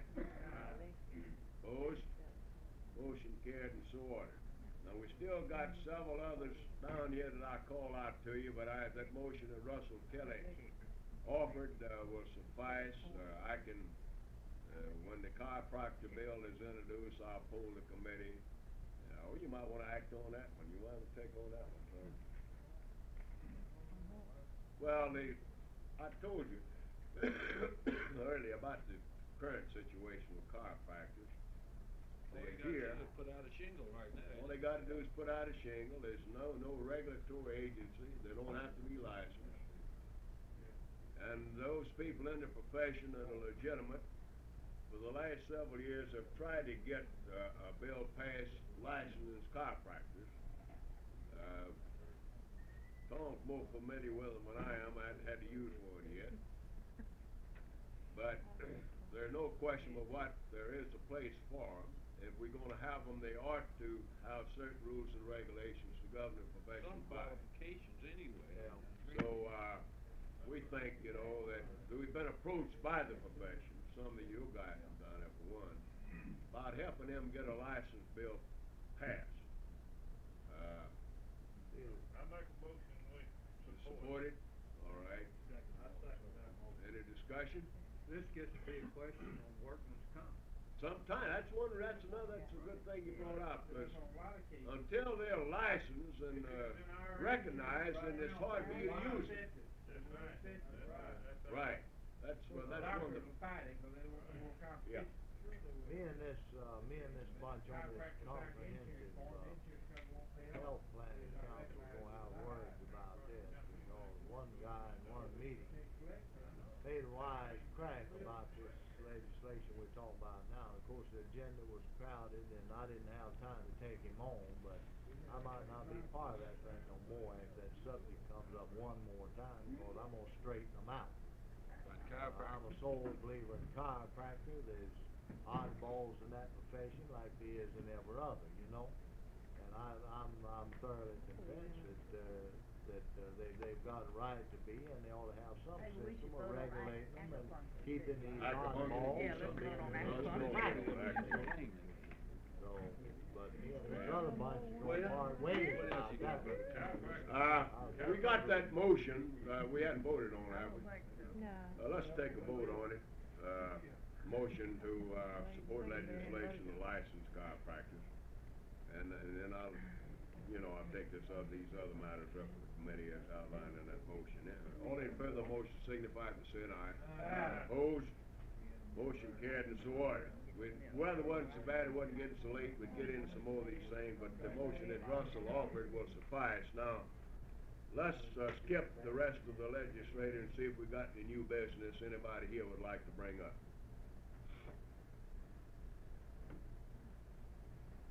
Good and welfare. I'd like to, somebody to draw up a resolution or something, these people who worked so diligent in this election to commend them for the job that they did. I mean, We wrote everything. What do you mean, Ms. Well, I think it'd be appropriate right down for the board to go on record, adopt a motion, of appreciation for the work done by Amy Hollowell and Bob Woodson and everybody else in the area for their cooperation in the past election. That'd be appropriate now. I think so. I mean, that's Well, what I you was offer the thinking about, motion. see? It'd be in the minutes, that's right. So Right, it'll be in the motion, minutes. Let the young lady write up. You offer that motion? Yes, I mean. All right, a motion is offered that the board go on record is voicing its appreciation for the work performed by Amy Hollowell and Bob Woodson and a number of other people that worked so hard and diligently in the recent congressional election. We got a second to that? And all in favor of the motion signify it by saying aye. Aye. All opposed? Now, I wonder how much time Amy spent on you to get that one on the floor. I talked to the lady about, 20 minutes one day on the way to work. That's what it was about. Well, I think that wraps it up. We can get by with the motion Russell offered a while ago on these other matters. I'm sure we'll be conferring with the members of the committee. I assume that all of you got your vouchers, and if you want to take them home with you and send them in, you can. If you want to take it up with Miss Phillips, the checkbook she has, that she can take care of them now. Let me wish all of you the best of luck on your way back. I think if I was you, I'd be spending the night instead of trying to drive back. I gotta get back. Appreciate you coming. As soon as we get the pictures developed, I'll send you a copy. You got a good one now. Okay. I'll take them home. Well, of course, we'll be in touch with you, I know, Bob. You go to work on that. Yeah, maybe.